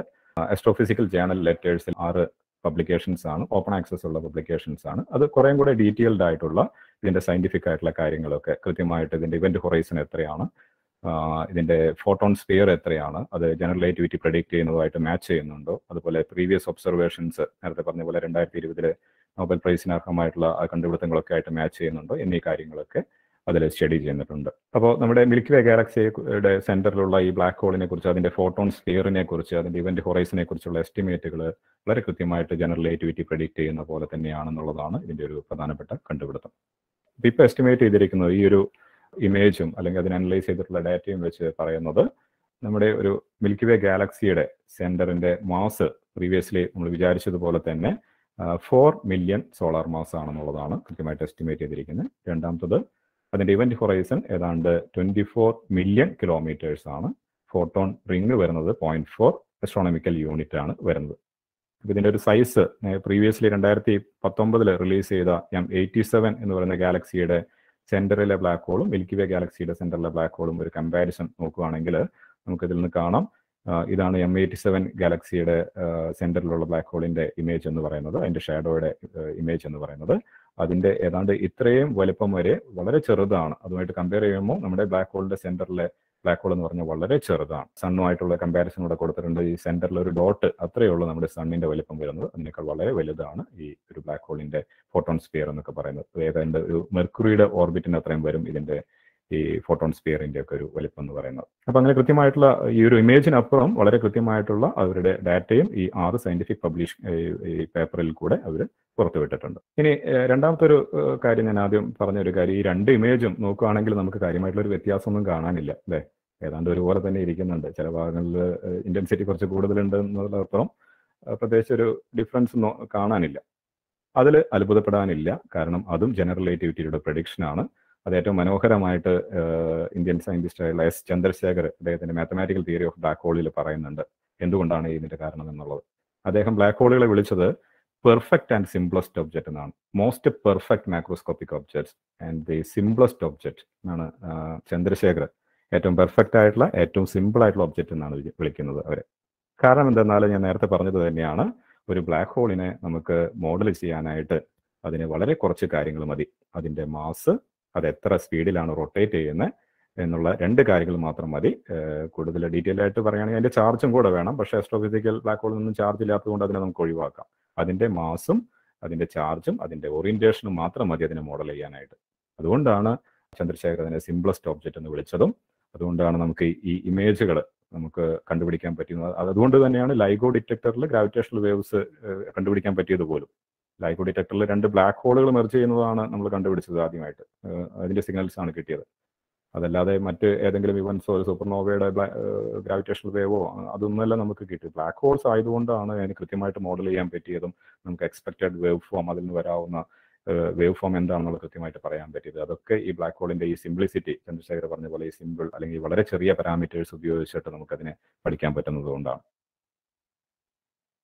ചുരുക്കി പറഞ്ഞാൽ ഇതിന്റെ ഒരു അച്ചീവ്മെന്റ് എന്ന് പറഞ്ഞിട്ടുണ്ടെങ്കിൽ നമുക്ക് പറയാവുന്നത് ഒരു ഡയറക്റ്റ് എവിഡൻസ്, ഷായി സാർ നേരത്തെ പറഞ്ഞ പോലെ ഒരു 100% ബ്ലാക്ക് ഹോളുകൾ ഉണ്ടെന്നും നമ്മുടെ തന്നെ ഗാലക്സിയുടെ സെന്ററിൽ ഒരു സൂപ്പർ മാസീവ് ബ്ലാക്ക് ഹോൾ ഉണ്ടെന്നുള്ളതിന് ഒരു 100% തെളിവാണ് നമുക്കിപ്പോൾ കിട്ടിയിരിക്കുന്നത്. അതിന്റെ ഒരു ഫസ്റ്റ് വിഷ്വൽ കൺഫർമേഷൻ കൂടിയാണ് കിട്ടിയിരിക്കുന്നത്. രണ്ടാമത്തത് തീർച്ചയായിട്ടും 100 വർഷം മുമ്പ് പബ്ലിഷ് ചെയ്ത ഐൻസ്റ്റീന്റെ ജനറൽ തിയറി ഓഫ് റിലേറ്റിവിറ്റിക്ക് വീണ്ടും confirmation കിട്ടിക്കൊണ്ടിരിക്കുകയാണ്. Precisely matches with the predictions of general relativity predict ചെയ്ത് അത് ഉപയോഗിച്ചിട്ടാണ് നമ്മൾ മോഡൽ ചെയ്തത് പോലും, ഈ ഒരു ഇമേജിനെ മോഡൽ ചെയ്തിരിക്കുന്നത് പോലും. അതിന്റെ പ്രഡിക്ഷൻസുമായിട്ട് വളരെ കൃത്യമായിട്ട് മാച്ച് ചെയ്യുന്നതാണ് എന്നുള്ളതാണ്. ഇനി എന്തൊക്കെയാണ് ഇതിന്റെ ഒരു ഫ്യൂച്ചർ അല്ലെങ്കിൽ എന്തൊക്കെയാണ് ഇതിന്റെ ഒരു സ്കോപ്പ് എന്ന് നോക്കിക്കഴിഞ്ഞാൽ, ഞാൻ നേരത്തെ പറഞ്ഞ പോലെ കൂടുതൽ ടെലസ്കോപ്പുകൾ ഇതിൽ ആഡ് ചെയ്യാണ്. അപ്പോൾ അത് കൂടുതൽ റിസോൾവിംഗ് പവർ നമുക്ക് കിട്ടുകയും കൂടുതൽ ഷാർപ്പായിട്ടുള്ള ഇമേജസ് കിട്ടുകയും കുറച്ചും കൂടി ഡീറ്റെയിൽഡ് ആയിട്ട് നമുക്ക് ബ്ലാക്ക് ഹോളിന്റെ നൈബർഹുഡ് സ്റ്റഡി ചെയ്യാൻ പറ്റുകയും പല ബ്ലാക്ക് ഹോളുകളെയും എന്തൊക്കെയാണ് അവിടെ നടക്കുന്ന കാര്യങ്ങൾ എന്നുള്ള കാര്യങ്ങൾ നമുക്ക് സ്റ്റഡി ചെയ്യാൻ പറ്റും. അതുപോലെ തന്നെ എങ്ങനെയാണ് ഈ സൂപ്പർ മാസീവ് ബ്ലാക്ക് ഹോൾസ് ഗാലക്സിയുടെ സെന്ററിൽ വന്നതിനെ കുറിച്ച് നമുക്ക് വ്യക്തമായിട്ടുള്ള ഒരു ഐഡിയ ഇല്ല. ബ്ലാക്ക് ഹോൾസ് ഏതെങ്കിലും സ്റ്റെല്ലാർ മാസ് ബ്ലാക്ക് ഹോൾസ് ഉണ്ടായതിനു ശേഷം അത് അക്രീറ്റ് ചെയ്ത് വലുതായതാണോ, അതോ സൂപ്പർ മാസീവ് ബ്ലാക്ക് ഹോളായി തന്നെ ഉണ്ടായിട്ട് അതിന് ചുറ്റും ഗാലക്സി പോലുള്ള ഒരു സ്ട്രക്ചർ ഫോം ചെയ്താണെന്നുള്ളതിനെ കുറിച്ചുള്ള വ്യക്തമായിട്ടുള്ള ഐഡിയ ഇല്ല. അത്തരം കാര്യങ്ങൾ അതിനെല്ലാം ഇമ്പോർട്ടൻ്റ് ആയിട്ട് നമുക്ക് പറയാവുന്നത് നമ്മുടെ ഫണ്ടമെന്റൽ ഫിസിക്സിന്റെ ഒരു ടെസ്റ്റിംഗ് പ്ലേസ് ആണെന്ന് വേണമെങ്കിൽ പറയാം. അതായത് ഗ്രാവിറ്റിയുടെ തിയറിയുടെ അല്ലെങ്കിൽ ജനറൽ തിയറി ഓഫ് റിലേറ്റിവിറ്റിയുടെ അല്ലെങ്കിൽ ഗ്രാവിറ്റിയുമായിട്ട് ബന്ധപ്പെട്ട സ്റ്റഡിക്ക് അത് നമുക്ക് ടെസ്റ്റ് ചെയ്യാവുന്ന ഒരു സ്ഥലങ്ങളാണ് ഈ ബ്ലാക്ക് ഹോൾ എന്ന് പറയുന്നത്. കാരണം നേരത്തെ പറഞ്ഞ പോലെ അത് സിംപ്ലസ്റ്റ് ഒബ്ജക്റ്റ് ആണ്. നമുക്ക് അറിയാവുന്നത് പോലെ തന്നെ ഈ ജനറൽ റിലേറ്റിവിറ്റി ഇപ്പോൾ 100 വർഷങ്ങൾക്കപ്പുറം നമുക്ക് കൂടുതൽ കൺഫർമേഷൻ വരുന്നുണ്ടെങ്കിലും നമുക്ക് പല ലിമിറ്റേഷനും ഉണ്ട് ജനറൽ റിലേറ്റിവിറ്റിക്ക്. പ്രത്യേകിച്ച് നമ്മൾ നേരത്തെ പറഞ്ഞ ബ്ലാക്ക് ഹോളിന്റെ സെന്റർ എന്താണെന്നുള്ളൊരു കാര്യം, അതിന്റെ സിംഗുലാരിറ്റി എന്താണെന്നുള്ള കാര്യം ഇപ്പോഴും നമുക്ക് ഫിസിക്സിന്റെ നിയമങ്ങൾ ഉപയോഗിച്ച് നമുക്ക് കണ്ടുപിടിക്കാൻ പറ്റിയിട്ടില്ല. അപ്പൊ അതിനൊക്കെ കൂടുതൽ കൃത്യമായിട്ടുള്ള അല്ലെങ്കിൽ കൂടുതൽ ഫണ്ടമെന്റൽ ആയിട്ടുള്ള തിയറികൾ വരേണ്ടിയിരിക്കുന്നു. നമ്മുടെ തന്നെ അടുത്തിടെ നമ്മൾ മരിച്ചുപോയ നമ്മുടെ പത്മനാഭൻ സാറും ഒക്കെ ആ ഒരു ഡയറക്ഷനിലാണ് വർക്ക് ചെയ്തിരുന്നത്. അപ്പോൾ അതൊക്കെ പുതിയ തിയറികൾ നമ്മൾ കൊണ്ടുവരുമ്പോൾ ഫണ്ടമെന്റൽ തിയറികൾ ടെസ്റ്റ് ചെയ്യാനുള്ള, ഗ്രാവിറ്റിയുമായിട്ട് ബന്ധപ്പെട്ട ഫണ്ടമെന്റൽ തിയറികൾ ടെസ്റ്റ് ചെയ്യാനുള്ള ഏറ്റവും നല്ല സ്ഥലങ്ങളാണ് ബ്ലാക്ക് ഹോൾസ് എന്നുള്ളതാണ്. അപ്പോൾ ഫണ്ടമെന്റൽ ഫിസിക്സിലും ഒരുപാട് ഹോപ്പ് ഫ്യൂച്ചറിൽ ഈ ടെലസ്കോപ്പിൽ നിന്നുള്ള ഡാറ്റ നമുക്ക് ഒരുപാട് പ്രതീക്ഷകൾ നൽകുന്ന ഒരു കാര്യമാണ്. Thank you Nijo. അപ്പോൾ കുറച്ച് ക്വസ്റ്റ്യൻസ് ഉണ്ടാവും പ്രതീക്ഷിക്കുന്നു. ചോദിക്കാം എല്ലാവർക്കും. കമന്റിൽ ഒരു ക്വസ്റ്റ്യൻ ഉണ്ടെന്ന് തോന്നുന്നു ഗ്രാവിറ്റേഷൻ ലെൻസിങ്ങിനെ സംബന്ധിച്ച്. ഗ്രാവിറ്റേഷണൽ ലെൻസിങ് അല്ലേ സാർ ആണ് ചോദിച്ചിരിക്കുന്നത്? അതായത് ഈ ബ്ലാക്ക് ഹോളിന്റെ ഇമേജ് ഗ്രാവിറ്റേഷണൽ ലെൻസിങ് ആണോ എന്നുള്ളതാണോ? അതാണോ ഉദ്ദേശിച്ചെന്ന് വിചാരിക്കുന്നു. അല്ല സാർ, നേരത്തെ സാറ് കാട്ടിയപ്പോ ഒരു ഫിനോമിനൻ ഗ്രാവിറ്റേഷൻ ലെൻസിങ് ആണോ എന്നാ ചോദിച്ചേ. ഓക്കെ. ഗ്രാവിറ്റേഷണൽ ലെൻസിങ് എന്ന് പറഞ്ഞാൽ ഗ്രാവിറ്റി ലൈറ്റിനെ ബെൻഡ് ചെയ്യുന്നുള്ളതാണ് അടിസ്ഥാനമായിട്ടുള്ള ഒരു കാര്യം, ജനറൽ റിലേറ്റിവിറ്റിയുടെ അടിസ്ഥാനമായിട്ടുള്ള ഒരു കാര്യം. ഈ ഒരു ഇമേജ് ലെൻസിങ് എന്ന് പറഞ്ഞിട്ടുണ്ടെങ്കിൽ നമ്മൾ സാധാരണ ലെൻസ് എന്ന് ഉദ്ദേശിക്കുന്നത് ലൈറ്റ് ബെൻഡ് ചെയ്യുന്ന ഒരു ഒപ്റ്റിക്കൽ ഫിനോമിന, ഒപ്റ്റിക്കലി വരുന്ന ലൈറ്റിനെ ഒരു ലെൻസ് ബെൻഡ് ചെയ്യുന്നുള്ള രീതിയിലാണ്. അപ്പോൾ ആ ഒരു സെൻസിൽ വേണമെങ്കിൽ നമുക്ക് ഇതിനെ ലെൻസിങ് എന്നും പറയാം. ലൈറ്റിനെ ബെൻഡ് ചെയ്യിപ്പിക്കുകയാണ്, ഒരു ഇമാജിനറി ലെൻസ് ഇവിടെ ഉള്ള പോലെ. പക്ഷെ ഇവിടെ ചെയ്യുന്നത് ആ ലെൻസിന്റെ റോൾ ചെയ്യുന്നത്, ഗ്ലാസ് ലെൻസിന്റെ റോൾ ചെയ്യുന്നത് സ്പേസ് ടൈമിന്റെ കർവേച്ചറാണ്, അല്ലെങ്കിൽ മാസ് ആണ് എന്നുള്ളതാണ്. അപ്പൊ സാർ ശരിക്കും ഇതിനെ ഈ ഒരു ഫിനോമിനന്റെ പേര് bending of light by gravity എന്നല്ലാതെ ഒരു സിംഗിൾ നെയിം ഉള്ളതായിട്ട് ഉണ്ടോ സാറേ, ഷാജി സാറേ? ബെൻഡിങ് എല്ലാം ലെൻസിങ് അല്ല അല്ലെ? ലെൻസിങ് എന്ന് പറഞ്ഞാൽ പ്രത്യേക രീതിയിൽ ബെൻഡ് ചെയ്യേണ്ടതാണ്. ഇത് അങ്ങനെ ആവണമെന്നില്ല. ഇത് ഒരു ബ്ലാക്ക് ഹോളിന്റെ അടുത്തുള്ള ലൈറ്റ് വരുമ്പോൾ ബെൻഡ് ചെയ്യുന്ന രീതിയാണ്. അപ്പൊ അത് വെച്ചിട്ട് നമുക്ക് ഇവന്റ് ഹൊറൈസണിനെ കുറിച്ച് കുറച്ച് ധാരണകൾ കിട്ടും. മാത്രമല്ല അത് ഡയറക്റ്റ് എവിഡൻസ് ആണ് ബ്ലാക്ക് ഹോൾ ഉണ്ടെന്നുള്ളതിന്. വേറെ സംഗതിയിലൊന്നും ഇത്തരം ഒരു ഇമേജ് ഉണ്ടാക്കില്ല. സാർ, പിന്നെ ഈ മാസ് ഇല്ലാത്ത ഒബ്ജക്റ്റിനെ ഗ്രാവിറ്റി എഫക്ട് ചെയ്യോ? മാസ് ഇല്ലാത്ത ഫോട്ടോണിനെ കുറിച്ചാണോ പറഞ്ഞത്? സാർ, ഇപ്പൊ ഈ ലൈറ്റ്, ബ്ലാക്ക് ഹോൾ ലൈറ്റിനെ പിടിച്ചെടുക്കുന്ന കാര്യം അങ്ങനെയല്ലേ? ജനറൽ തിയറി ഓഫ് റിലേറ്റിവിറ്റി അനുസരിച്ച് അത് നമ്മൾ കൺവെൻഷണൽ രീതിയിൽ രണ്ട് മാസ്, അതായത് ന്യൂട്ടന്റെ കൺസെപ്റ്റ് ആണ് മാസുകൾ തമ്മിലുള്ള അട്രാക്ഷൻ ആണ് ഗ്രാവിറ്റി എന്നുള്ളത്. പക്ഷെ ജനറൽ റിലേറ്റിവിറ്റിയിൽ വരുമ്പോൾ അത് ഒരു വ്യത്യസ്തമായിട്ടുള്ള ഒരു കാഴ്ചപ്പാടാണ്. സ്പേസ് ടൈമിന്റെ തന്നെ കർവേച്ചർ ആണെന്നാണ് പറയുന്നത്. ആ സ്പേസ് ടൈമിന്റെ കർവേച്ചറിൽ കൂടെ, മാസുള്ള സ്ഥലത്ത് സ്പേസ് ടൈമിനെ കർവ് ചെയ്യും. അവിടെ യഥാർത്ഥത്തിൽ ഫോട്ടോൺ അതിന്റെ ഏറ്റവും ഷോർട്ടസ്റ്റ് പാത്തിൽ കൂടെ തന്നെയാണ് പോകുന്നത്, ജിയോഡസിക് എന്ന് പറയും. പക്ഷെ നമുക്ക് അത് വളഞ്ഞതായിട്ട് തോന്നുന്നു എന്നുള്ളതാണ്. ക്ലിയർ ആയോ അത്? അല്ല സാർ, അപ്പൊ ഈ മാസില്ലാത്ത ഒബ്ജക്റ്റിന് മേലെ ഇപ്പൊ ഗ്രാവിറ്റി എഫക്ട് ചെയ്യോ? അതെ, ഗ്രാവിറ്റി എഫക്ട് ചെയ്യും. ഗ്രാവിറ്റി ഫോട്ടോണിന് മാസ് ഇല്ല എന്നാണ് നമ്മൾ വിശ്വസിക്കുന്നത്. ഫോട്ടോണിനെ വരെ അത് ബെൻഡ് ചെയ്യുന്നു. അപ്പൊ ഗ്രാവിറ്റി എഫക്ട് ചെയ്യുന്നു. അങ്ങനെയാണെങ്കിൽ അപ്പോ ലൈറ്റിനെ പിടിച്ചെടുക്കൂല്ലേ ബ്ലാക്ക് ഹോൾസ്? തീർച്ചയായിട്ടും അതിന്റെ അടുത്തേക്ക്, ഞാൻ നേരത്തെ പറഞ്ഞതുപോലെ അതിന് കൂടുതൽ അടുത്തേക്ക് പോവുകയാണെങ്കിൽ black hole event horizon cross ചെയ്ത് കഴിഞ്ഞിട്ടുണ്ടെങ്കിൽ ഒരിക്കലും ഫോട്ടോണിൽ നിന്ന് രക്ഷപ്പെടാൻ പറ്റില്ല. അപ്പൊ സാർ, ഈ ബ്ലാക്ക് ഹോൾസ് എന്തുകൊണ്ട് ഒരു വൺ വേ പോലെ പുറത്തേക്കൊന്നും കൃത്യമായിട്ടില്ലേ? ബ്ലാക്ക് ഹോൾ എന്ന് പറഞ്ഞ ജനറൽ റിലേറ്റിവിറ്റിയുടെ പ്രഡിക്ഷൻ അനുസരിച്ച് ബ്ലാക്ക് ഹോൾ അങ്ങനെയാണ്. അതിന് നമ്മൾ സ്പേസ് ടൈമിന്റെ കർവേച്ചർ ഉണ്ട്, അതിന്റെ ഒരു ബൗണ്ടറിയാണ് നമ്മൾ ഇവന്റ് ഹൊറൈസൺ എന്ന് പറയുന്നത്. അതായത് ഐൻസ്റ്റീന്റെ തന്നെ തിയറി അനുസരിച്ചിട്ട് ലൈറ്റിനേക്കാൾ വേഗത്തിൽ ഒന്നും പോകാൻ പറ്റില്ല എന്നാണ് പറയുന്നത്. അപ്പോൾ ലൈറ്റിനേക്കാൾ വേഗം കുറഞ്ഞ വസ്തുക്കൾ, അല്ലെങ്കിൽ ലൈറ്റിന് പോലും എസ്കേപ്പ് ചെയ്യാൻ പറ്റില്ല ഇവന്റ് ഹൊറൈസിന്റെ ഉള്ളിൽ അകപ്പെട്ട് കഴിഞ്ഞിട്ടുണ്ടെങ്കിൽ. പിന്നെ ഇപ്പൊ തീർച്ചയായിട്ടും മറ്റ് വസ്തുക്കൾക്കൊന്നും അതിൽ നിന്ന് രക്ഷപ്പെടാൻ പറ്റില്ലല്ലോ. അപ്പൊ നമ്മുടെ സ്റ്റീഫൻ ഹോക്കിങ്സ് പറയുന്ന ഹോക്കിംഗ് റേഡിയൻസ്, അതൊരു വ്യത്യസ്തമായിട്ടുള്ള ഒരു കൺസെപ്റ്റ് ആണ്. അത് ഇവന്റ് ഹൊറൈസന് പുറത്ത് നടക്കുന്ന കാര്യങ്ങളാണത്. ഇവന്റ് ഹൊറൈസണിൽ ക്വാണ്ടം തിയറിയുമായിട്ട് ഒരു സെമി ക്ലാസിക്കൽ അപ്രോച്ച് ആണെങ്കിൽ വേണമെങ്കിൽ പറയാം. അപ്പോൾ അവിടെ ഒരു വാക്വത്തിൽ നിന്ന് തന്നെ ഒരു പർട്ടിക്കിളും ആന്റി പർട്ടിക്കിളും ഉണ്ടാവുന്ന ഒരു ഫിനോമിന, വാക്വം ഫ്ലക്സേഷൻ എന്നൊക്കെ വേണമെങ്കിൽ പറയാം. ആ ഒരു സാഹചര്യത്തിൽ ഒരു പെയർ ക്രിയേറ്റ് ചെയ്ത് കഴിഞ്ഞിട്ടുണ്ടെങ്കിൽ ആ പെയറിൽ ഒരാൾ ബ്ലാക്ക് ഹോളിന് ഉള്ളിലേക്ക് പോവുകയും ഒരാൾ പുറത്തേക്കും വരുന്ന ഒരു തിയറിയാണത്. ഒരു എന്താ പറയുക, ഇപ്പോഴും നമുക്കൊരു ഒബ്സർവേഷണൽ എവിഡൻസ് അതിന് ഇല്ല, അല്ലെങ്കിൽ അത് പ്രെഡിക്റ്റ് ചെയ്യുന്ന കാര്യങ്ങൾ ടെസ്റ്റ് ചെയ്യാവുന്ന ഒരു സാഹചര്യം ഇല്ല. അപ്പൊ അത് ഇവന്റ് ഹൊറൈസന് പുറത്താണ് നടക്കുന്നതെന്നുള്ളതാണ്. ഒരിക്കലും അതിന്റെ ഉള്ളിൽ നിന്നല്ല അല്ലേ? അല്ല, ഉള്ളിൽ നിന്നല്ല വരുന്നത്. അപ്പൊ സാർ, ഇങ്ങനെ ഉള്ളിലോട്ട് മാത്രം പോയി കഴിഞ്ഞാൽ അതിന്റെ ഉള്ളിൽ എന്ത് സംഭവിക്കുന്ന അറിയാം? ഒരു ഐഡിയ ഇല്ല. ചുറ്റുള്ള സ്പേസ് ടൈമിലേക്ക് തന്നെ പോവാണോ ഉള്ളിൽ കൂടെ? അതാണ് ഞാൻ നേരത്തെ പറഞ്ഞത്. നമുക്ക് ബ്ലാക്ക് ഹോൾ സിംഗുലാരിറ്റി എന്നുള്ള കൺസെപ്റ്റിനെ എക്സ്പ്ലെയിൻ ചെയ്യാനായിട്ട് നമുക്ക് എപ്പോഴും വ്യക്തമായിട്ടുള്ള തിയറി ഇല്ല. കാരണം അവിടെ ഗ്രാവിറ്റിയും വരും, അവിടുത്തെ സ്ഥലം അതിൻ്റെ ഡയമെൻഷൻ ചെറുതായി വരുന്നത് കൊണ്ട് അവിടെ ക്വാണ്ടം ഇഫക്റ്റ് കൂടെ വരും. അല്ലെങ്കിൽ വളരെ ചെറിയ റീജിയനിൽ വർക്ക് ചെയ്യുന്ന തിയറമാണ് നമ്മുടെ ക്വാണ്ടം മെക്കാനിക്സ് എന്ന് പറയുന്നത്. പക്ഷേ ഇത് രണ്ടും കോൺട്രഡിക്റ്റഡ് ആയിട്ടുള്ള പ്രഡിക്ഷൻസ് ആണ്. നമുക്കിതിനെ രണ്ടിനും കൂടെ മെർജ് ചെയ്യാനോ അല്ലെങ്കിൽ ഇതിനെ മെർജ് ചെയ്യേണ്ട ആവശ്യമുണ്ടോ എന്നുള്ളത് തന്നെ ഒരു ചോദ്യമാണ്. അല്ലെങ്കിൽ ഗ്രാവിറ്റിയെ നമ്മൾ ഞാൻ നേരത്തെ പറഞ്ഞ പോലെ ജനറൽ റിലേറ്റിവിറ്റിക്ക് നമുക്ക് കൂടുതൽ തെളിവുകൾ വരുമ്പോഴും ജനറൽ റിലേറ്റിവിറ്റി പൂർണ്ണമായിട്ടുള്ള ഒരു തിയറിയാണെന്ന് നമ്മളിപ്പോൾ കരുതുന്നില്ല. പറഞ്ഞ പോലെ പത്മനാഭൻ സാറൊക്കെ അതിനെ കൂടുതൽ ഫണ്ടമെന്റൽ ആയിട്ടുള്ള മറ്റ് കാര്യങ്ങളിൽ നിന്ന് ഇവോൾവ് ചെയ്ത് വന്ന അല്ലെങ്കിൽ അതിൻ്റെ ഒരു ഡെറിവേറ്റീവ്സ് ആണെന്ന് വേണമെങ്കിൽ ആ ഒരു ഡയറക്ഷനിലൊക്കെയാണ് വർക്ക് ചെയ്തായിരുന്നത്. അപ്പോൾ നിലവിൽ നമുക്ക് ഈ ബ്ലാക്ക് ഹോളിൻ്റെ ഉള്ളിലേക്ക് പോയാൽ അല്ലെങ്കിൽ അതിൻ്റെ സിംഗുലാരിറ്റി എന്താണെന്നുള്ളത് സ്റ്റഡി ചെയ്യാനുള്ള വ്യക്തമായിട്ടുള്ള തിയറി ഇല്ല എന്നുള്ളതാണ്.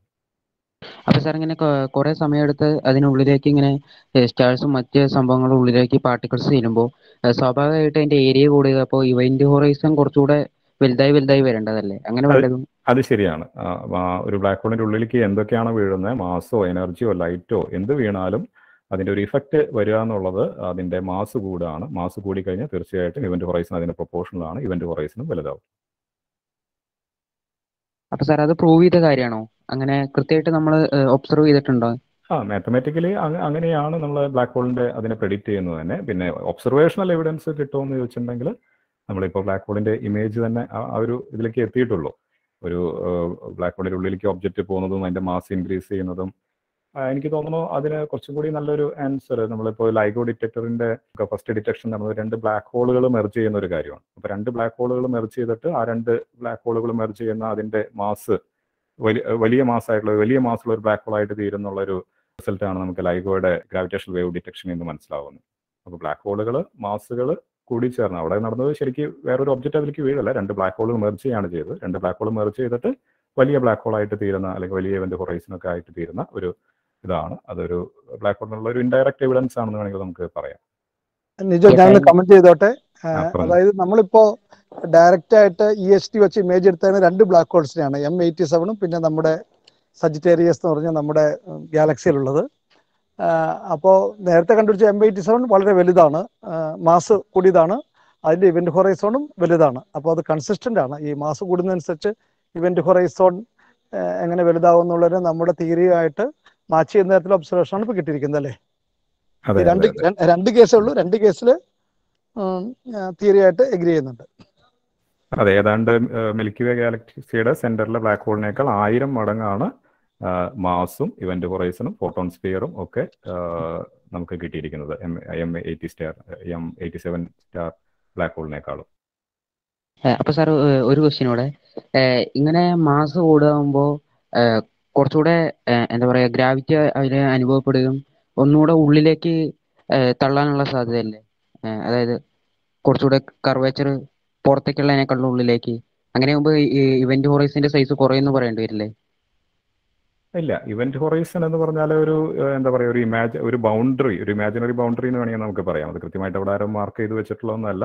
ലൈറ്റിന് ഒന്നിനും എസ്കേപ്പ് ചെയ്യാൻ പറ്റാത്ത ഒരു ബൗണ്ടറി എന്ന് നമ്മൾ പറയുന്ന ഒരു ബൗണ്ടറിയാണത്. അപ്പോൾ മാസ് കൂടുമ്പോൾ ഇവന്റ് ഹൊറൈസൺ കൂടും എന്നല്ലാതെ ഇവന്റ് ഹൊറൈസൺ കൂടും എന്നുള്ളതാണ്. അതാണ് ഷാജി സാറ് പറഞ്ഞത്. നമുക്ക് 2 ബ്ലാക്ക് ഹോളുകളുടെ ഇമേജ് കിട്ടിയിട്ടുള്ളൂ. അതിൽ നിന്നുള്ള ഡാറ്റ അനുസരിച്ച് നമ്മളിപ്പോൾ മനസ്സിലാക്കിയിരിക്കുന്ന ഐൻസ്റ്റീൻ്റെ തിയറി വെച്ച് മനസ്സിലാക്കിയിരിക്കുന്ന മാസും ഇവന്റ് ഹൊറൈസന്റെ വലുപ്പവും തമ്മിലുള്ള ആ ഒരു പ്രൊപ്പോർഷണാലിറ്റി റിലേഷനെ സാധൂകരിക്കുന്നതാണ്. അതിനപ്പുറത്ത് ഇവന്റ് ഹൊറൈസൺ കുറയുന്നതായിട്ട് നമ്മൾ കണ്ടിട്ടില്ല. നമ്മുടെ തെളിവുകൾ ഈ 2 ബ്ലാക്ക് ഹോളിനെ കുറിച്ചുള്ള അറിവേ നമുക്കിപ്പോ ഉള്ളൂ. ഈ പ്ലാനറ്റ്സ് ഒക്കെ ഫോം ചെയ്യുന്ന സാർ എങ്ങനെയല്ലേ? ഈ ഗ്രാവിറ്റി കൂട്ടിയിട്ട് ഗ്രാവിറ്റി കൂടുമ്പോൾ ഉള്ളിലേക്കല്ലേ സാർ? മാസ് കൂടുമ്പോൾ ഗ്രാവിറ്റി അതിനനുസരിച്ച് കൂടുമ്പോൾ ഫോഴ്സ് ഉള്ളിലേക്കല്ലേ ആക്ട് ചെയ്യുന്നത്? ഒന്നാമത്തെ കാര്യം, ഐൻസ്റ്റീൻ്റെ തിയറി അനുസരിച്ച് ഫോഴ്സ് എന്നുള്ളൊരു കൺസെപ്റ്റ് ഇല്ല. നമ്മൾ എന്താ പറയുക, സ്പേസ് ടൈമിന്റെ കർവേച്ചർ ആയിട്ടാണ് പറയുന്നത്. രണ്ടും വ്യത്യസ്തമായിട്ടുള്ളൊരു കാര്യമാണ്. ന്യൂട്ടൺ ഗ്രാവിറ്റീനെ ഫോഴ്സ് ആയിട്ട് കണ്ടെങ്കിലും ഐൻസ്റ്റീൻ അതിന്റെ കർവേച്ചർ ആയിട്ടാണ് മനസ്സിലാക്കുന്നത്. അപ്പോൾ ഒരു മാസ് കൂടുമ്പോൾ അതിന്റെ ഒരു ഗ്രാവിറ്റേഷണൽ എഫക്റ്റ് കൂടും എന്നല്ലാതെ അല്ലെങ്കിൽ ഇവന്റ് ഹൊറൈസന്റെ വലിപ്പം അതിനനുസരിച്ച് കൂടുമെന്നല്ലാതെ മറ്റ് ഇവന്റ് ഹൊറൈസൺ ചെറുതാവുന്നതോ അങ്ങനെ മറ്റ് കാര്യങ്ങളൊന്നും നമുക്ക് നമ്മുടെ ഒബ്സർവേഷനോ അല്ലെങ്കിൽ തിയററ്റിക്കലായിട്ടോ നമ്മുടെ സ്റ്റഡികളിലില്ല. റിസോൾവിംഗ് പവറിന്റെ equation inversely proportional to diameter അല്ലേ? അങ്ങനെയാണെങ്കിൽ ഡയമീറ്റർ കൂടുമ്പോൾ ഡിഷിന്റെ ഡയമീറ്റർ കൂടിക്കഴിഞ്ഞാൽ റിസോൾവിംഗ് പവർ കുറയല്ലേ ചെയ്യുന്നത്? ഇക്വേഷനില് 11.6/d അല്ല അല്ലായിരുന്നോ? അല്ല അതില് റിസോൾവിംഗ് പവർ എന്ന് ഉദ്ദേശിച്ചിരിക്കുന്ന റെസൊല്യൂഷൻ, രണ്ട് വാക്കുകൾ നമ്മൾ ഇന്റർചേഞ്ചബിൾ ആയിട്ടാണ് സാധാരണ ഉപയോഗിക്കുക. അതിന്റെ പ്രശ്നമാണോ? അതെ അതെ അതെ അതെ. Resolving power generally depends on the aperture, sir. It is directly proportional to the aperture. If the dish antenna is a bigger one, then the resolution power is bigger. Okay, അത് റിസോൾവിംഗ് പവർ എന്നുള്ള equation ആണ്. അത് നമ്മൾ പറയുന്നത് resolution ആണ് നമ്മൾ. അതായത് resolving power കൂടുതലുണ്ടെങ്കിൽ വളരെ ആംഗിൾ കുറഞ്ഞ വസ്തുക്കളെ കാണാൻ പറ്റും. അപ്പൊ അത് ആംഗിൾ ചെറുതാവും, പക്ഷെ റിസോൾവിംഗ് പവർ കൂടും അല്ലെ? അതല്ലേ ഉദ്ദേശിച്ചത്? അതെ അതെ അതെ. Hello sir. ചോദിച്ചോളൂ.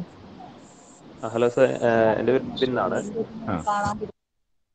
സർ. അപ്പൊ നമുക്കിപ്പോ ഈ കിട്ടിയ 2 റിസൾട്ട്സ് വെച്ചിട്ട് നമുക്കിപ്പോ കോസ്മിക് വെബ് എന്ന് പറഞ്ഞ കൺസെപ്റ്റിനെ കുറിച്ച് കൂടുതലായിട്ട് ഫൈൻഡിങ്സ് ഇപ്പൊ വരുന്ന ആളുകളിൽ ഉണ്ടാവും തോന്നുന്നു അല്ലേ?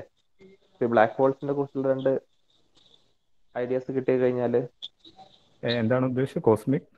കോസ്മിക് വെബ് എന്താണെന്ന് വ്യക്തമാക്കാവോ? കോസ്മിക് വെബ് നമ്മുടെ മൊത്തം എൻറ്റയർ യൂണിവേഴ്സിനെ ഒരു സിംഗിൾ പിക്ചറിൽ റെപ്രസെന്റ് ചെയ്യാൻ വേണ്ടി, ഒരു വെബ് സ്ട്രക്ചറിൽ റെപ്രസെന്റ് ചെയ്യാൻ വേണ്ടിയിട്ടുള്ള ഒരു ശ്രമം നടക്കുന്നുണ്ട്. റീസെന്റ് നമ്മുടെ ഡിസ്കവറി സയൻസിൽ how to strip the cosmos എന്ന് പറഞ്ഞ ഒരു സീരീസിൽ ലേറ്റസ്റ്റ് ആയിട്ടുള്ള ആസ്ട്രോണമേഴ്സ് ഇതിനെ കുറിച്ച് ഒരു ഡിസ്കഷൻ നടത്തിയിട്ടുണ്ടായിരുന്നു. മാപ്പിങ്ങിന് വേണ്ടിയുള്ള പ്രൊജക്റ്റുകൾ പല ടെലസ്കോപ്പുകളും ഉണ്ട്. അതിൽ ഇപ്പോൾ നമ്മുടെ എയർലി യൂണിവേഴ്സിനെ കുറിച്ച് നടക്കുന്ന CMBR ആ ഒരു രീതിയിലുള്ള ടെലസ്കോപ്പുകൾ ഡെഡിക്കേറ്റഡ് ആയിട്ട് ഈ മാപ്പിങ്ങിന് വേണ്ടിയിട്ടുള്ളത്. ഇത് ഈ ഇവന്റ് ഹൊറൈസൺ ടെലസ്കോപ്പ് എന്ന് പറഞ്ഞിട്ടുണ്ടെങ്കിൽ നമുക്ക് കൂടുതൽ റെസൊല്യൂഷനോട് കൂടി ബ്ലാക്ക് ഹോളുകളെ കുറിച്ച് സ്റ്റഡി ചെയ്യാനായിട്ട് ഉദ്ദേശിച്ചിട്ടുള്ള, അതാണ് അതിന്റെ ഒരു സയന്റിഫിക് ഗോൾ എന്ന് പറയുന്നത് തന്നെ.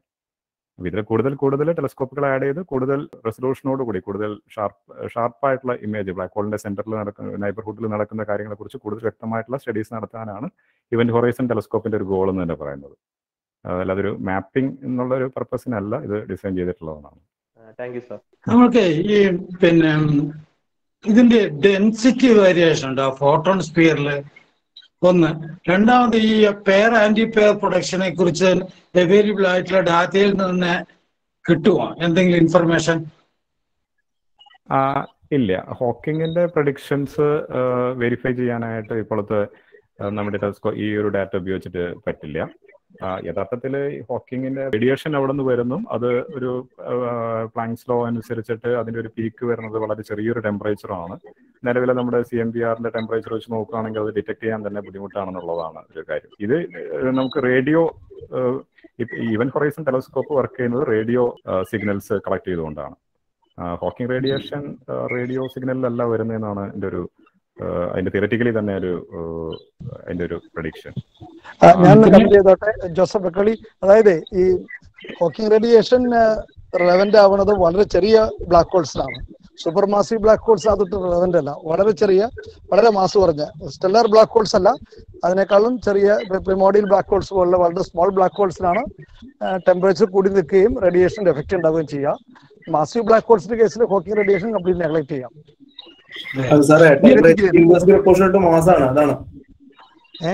Temperature inversely proportional to mass ആണ്.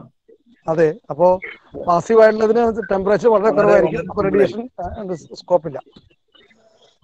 അതെ, ഒരു മൂന്നാമത്തെ തരത്തിലുള്ള ഈ വരുന്ന കിട്ടുന്ന അതിനൊരു ഫോട്ടോൺ ഡെൻസിറ്റി വേരിയേഷൻ കാണുന്നുണ്ടോ ആക്ച്വലി? അത് ഉണ്ട്. അത് ന്യൂമറിക്കൽ സിമുലേഷനിൽ തന്നെ നമുക്ക് അതിന്റെ ഇമേജിലും കാണാം, ന്യൂമറിക്കൽ സിമുലേഷനിലും കാണാം. അതിന്റെ കാരണം എന്തായിരിക്കും? അത് ലൈറ്റ്, അതിന്റെ നമ്മുടെ ഓറിയന്റേഷൻ, അതിന്റെ സ്പിന്ന്, മാസ്, ഇതിനൊക്കെ ഡിപ്പെൻഡ് ചെയ്തിരിക്കും. എങ്ങനെയാണ് ഈ ലൈറ്റുകൾ ബെൻഡ് ചെയ്ത് വരുന്നതെന്നുള്ളത്. അത് ആക്ച്വലി ശരിക്കും പറഞ്ഞിട്ടുണ്ടെങ്കിൽ അതിന്റെ ഒരു ന്യൂമറിക്കൽ സിമുലേഷനിൽ നമുക്ക് ഫോട്ടോൺ, അതിന്റെ ഒരു പല സബ്റിങ്സ് ഉണ്ട്. നേരത്തെ പറഞ്ഞ പോലെ ഫോട്ടോൺ സ്പിയർ എന്ന് പറയുന്നത് ഒരു വളരെ ഷാർപ്പായിട്ടുള്ള ഒരു റിംഗ് ആയിട്ടായിരിക്കും നമുക്ക് കിട്ടുക. പക്ഷെ ഫോട്ടോൺ സ്പിയറിന്റെ തൊട്ട് മുകളിൽ വരുന്ന അതിനേക്കാൾ കുറച്ച് റേഡിയസിന് കൂടുതൽ വരുന്ന സ്ഥലങ്ങളിൽ കൂടെ വരുന്ന കാര്യങ്ങൾ അത്ര ഷാർപ്പായിട്ടുള്ളതായിരിക്കില്ല. കുറച്ചും കൂടി ബ്ലേഡ് ആയിട്ടുള്ള, കുറച്ചും കൂടി വൈഡ് ആയിട്ടുള്ള ഒരു രീതിയിലായിരിക്കും വരുന്നത്. അപ്പോൾ ഈ ഔട്ടർ സൈഡിന് ഔട്ടർ റിംഗ് സൈഡ് അല്ല, ഇന്നർ സൈഡിൽ തന്നെ ഡെൻസിറ്റി വേരിയേഷൻ ഞാൻ ഇമേജിൽ കാണുന്നതാണ്. ചോദിക്കണം എന്ന് വിചാരിച്ചിരിക്കുകയായിരുന്നു. അത് പക്ഷേ ഡിഫറെന്റ് കോഡിംഗ് ആണെന്ന് തോന്നുന്നു, കളേഴ്സ് ഒക്കെ. ആക്ച്വലി ഇത് റേഡിയോ ടെലിസ്കോപ്പ് ആണല്ലോ. 1.3 മില്ലിമീറ്റർ ആണ് ഇതിന്റെ വേവ് ലെങ്ത്. കാണിക്കുന്നത് റെഡ് ഓറഞ്ച് കളറൊക്കെയാണ്. അത് വിസിബിൾ ലൈറ്റ് ആയിട്ട് കോഡ് ചെയ്യുന്നതാണെന്ന് തോന്നുന്നു. അപ്പൊ ഒറിജിനൽ റേഡിയോ ഇതിൽ കിട്ടുന്ന സിഗ്നലും ഇതും തമ്മിൽ വളരെ ഇൻഡയറക്റ്റ് ബന്ധമേ ഉള്ളൂ. യഥാർത്ഥത്തിൽ ഈ ഇമേജുകളൊക്കെ ഒരു ആവറേജ് ഇമേജ് ആണ് ശരിക്കും. പക്ഷെ അങ്ങനെയാണെങ്കിൽ പോലും ഞാനിപ്പോ അതിനകത്ത് കാണുന്ന ഒരു 3 സ്ഥലത്ത് ഡെൻസിറ്റി കൂടിയതല്ലേ ആ ഇമേജിന്റെ അകത്ത് തന്നെ. ആ 3 സ്ഥലത്ത് എന്തുകൊണ്ട് അങ്ങനെ ഒരു 3 സ്ഥലത്ത് വരുന്നു എന്നുള്ളത് ആണ് എനിക്ക് ഒരു കൺഫ്യൂഷൻ ആകുന്നത്. യഥാർത്ഥത്തിൽ ഇത് ഒരുപാട് ഇമേജുകൾ ചെയ്തിട്ട് ആവറേജ് ഇമേജ് ആണ്. ഒരുപക്ഷെ അത് ആ ഒരു ഡാറ്റ കളക്ട് ചെയ്ത സമയത്തുള്ള ആ ഒരു ഇമേജിന്റെ ഒരു ഇതായിരിക്കാനാണ് സാധ്യത. എനിക്ക് അതിൽ കൂടുതൽ വ്യക്തമായിട്ട് അതിനെപ്പറ്റി പറയാനായിട്ട് നിലവിൽ സാധിക്കില്ല. Okay, thank you for super talk. Congratulations. സന്തോഷം സാറേ, കണ്ടതിൽ സന്തോഷം. Hello sir. പറഞ്ഞോളൂ. നേരത്തെ സാറ് പറഞ്ഞതിന്റെ ഒരു ചെറിയൊരു കണ്ടിന്യൂഷൻ ആണ്. സാറ് ഡെൻസിറ്റി ഡിസ്ട്രിബ്യൂഷൻ എന്ന് പറഞ്ഞത് അത് സാർ 2 ടെലിസ്കോപ്സ് ഉണ്ട്, എൽമാറ്റും പിന്നെ വേറൊരു ടെലിസ്കോപ്പ്. ഈ 2 ടെലിസ്കോപ്സിന്റെ ഡാറ്റ എക്സ്ക്ലൂഡ് ചെയ്യുകയാണെങ്കിൽ കംപ്ലീറ്റ് ഒരു ബ്രൈറ്റ് ആയിട്ടുള്ള ഒരു ഇമേജാണ് കിട്ടുക. ഈ 2 ടെലിസ്കോപ്പിന്റെ ഡാറ്റയും കൂടി നമ്മുടെ ഈ ഒരു പ്രൊജക്റ്റിലേക്ക് ഇൻക്ലൂഡ് ചെയ്യുമ്പോഴാണ് നമുക്ക് ഇവന്റ് ഹൊറൈസണും ആ ഒരു വേരിയേഷൻ വരുന്നത്. ഇമേജ് പ്രോസസ്സിംഗിൽ വരുന്ന ഒരു കാര്യമാണെന്ന് തോന്നുന്നു. ശരിയാണ്. അതൊരു ആ ഒരു എക്സ്പ്ലനേഷൻ ഞാൻ വായിച്ചായിരുന്നു, ഒരു സിമുലേഷനിൽ കണ്ടായിരുന്നു. ചില ഡാറ്റകൾ എക്സ്ക്ലൂഡ് ചെയ്യുകയാണെങ്കിൽ ഈ പറഞ്ഞ പോലെ ഒരു ഡെൻസിറ്റി വേരിയേഷൻ നമുക്ക് കാണാൻ സാധിക്കും. അപ്പോൾ കൂടുതൽ ടെലിസ്കോപ്പുകൾ ഉണ്ടെങ്കിൽ കുറച്ചുകൂടെ എന്താ പറയുക, റെസൊല്യൂഷനിൽ ഷാർപ്പായിട്ടുള്ള ഇമേജസ് നമുക്ക് ഭാവിയിൽ പ്രതീക്ഷിക്കാമെന്നാണ് തോന്നുന്നത്. ഒരു ഫസ്റ്റ് ഇമേജ് എന്നുള്ള രീതിയിൽ തന്നെയാണ് അവർ അതിനെ ഇൻട്രൊഡ്യൂസ് ചെയ്തിരിക്കുന്നത്, അല്ല ഒരു പെർഫെക്റ്റ് ആയിട്ടുള്ള ഒരു ഇമേജ് എന്നുള്ള രീതിയിൽ ആയിട്ടല്ല അത്. സജീവ് സാറേ പറഞ്ഞു. സാർ, എനിക്കൊരു ഡൗട്ട് വന്നിട്ട് ഞാൻ ചോദിച്ചതാ. അതായത് ഞാൻ M87 പിക്ചർ കണ്ടിരുന്നു, ഇപ്പൊ മിൽക്കി വേയിലത്തെ പിക്ചറും കണ്ടു. M87 എന്ന് പറഞ്ഞാൽ നമുക്ക് ഡയറക്റ്റ് നമുക്ക് കാണാം. അതിന്റെ central point elliptical ഗാലക്സിയാണ്. It is far away, nearly 56 million light ഇയേഴ്സിനപ്പുറത്തുള്ള. Okay, നമ്മുടെ മിൽക്കി വേയിലേക്ക് വളരെ ചെറിയ ദൂരമുള്ളൂ. പക്ഷേ നമ്മുടെ മിൽക്കി വേയുടെ വിഷൻ നമുക്ക് പെർസ്പെക്റ്റീവ് നോക്കും, നമ്മൾ വശങ്ങളിൽ നിന്നല്ലേ കാണുന്നത്. അതായത് ഡിസ്കിന്റെ സൈഡിൽ നിന്ന് നമുക്ക് വിഷ്വലൈസ് ചെയ്യാൻ പറ്റുക. ഏത് സിഗ്നലും പിടിച്ചെടുക്കാൻ പറ്റുന്നത് അങ്ങനെ തന്നെയാണ്. അപ്പൊ അതായത് ഈ നമ്മൾ ഓറിയൻ സ്പെയറിൽ നമ്മൾ നിൽക്കുമ്പോൾ, നമ്മുടെ സൺ ഓറിയൻ സ്പെയറിലാണ്, അവിടെ നമ്മൾ നോക്കുമ്പോൾ നമുക്ക് ഈ ഇതുപോലൊരു പിക്ചർ നമുക്ക് കിട്ടുമോ? കാരണം സാറിന് എന്റെ ചോദ്യം മനസ്സിലായതോ? നമ്മുടെ പെർസ്പെക്റ്റീവ് വശങ്ങളിലൂടെയാണ്, കാരണം നമ്മൾ ഡിസ്കിലാണല്ലോ. ഓക്കെ, ഒരു സ്പൈർ ലാമ്പിലാണ്. ഓക്കെ, അപ്പൊ അങ്ങനെ നോക്കുമ്പോൾ നമ്മളുടെ എർത്തിന്റെ ടോട്ടൽ വ്യൂ നോക്കുവാണെങ്കിൽ ഒരു മിൽക്കി വേയുടെ സൈഡിൽ നിന്ന് നമുക്ക് ഏത് സിഗ്നലും കിട്ടുള്ളൂ, സെന്ററിൽ നിന്ന് കിട്ടില്ല. കാരണം സെന്ററിലാണെങ്കിൽ നമ്മൾ അതിന്റെ മേളിൽ പോയി നോക്കണം. അങ്ങനെ സെന്ററിലത്തെ ഒരു ബ്ലാക്ക് ഹോൾ ആണെങ്കിൽ, കാരണം നമുക്ക് സെന്ററിലത്തെ ബ്ലാക്ക് ഹോൾ പോയിന്റ് കാണുന്നുണ്ട്, ഈവൻ ഹൊറൈസണും കാണുന്നുണ്ട്, അതിനുള്ളിലത്തെ ബ്ലാക്ക് പോയിന്റ്സും കാണുന്നുണ്ട്.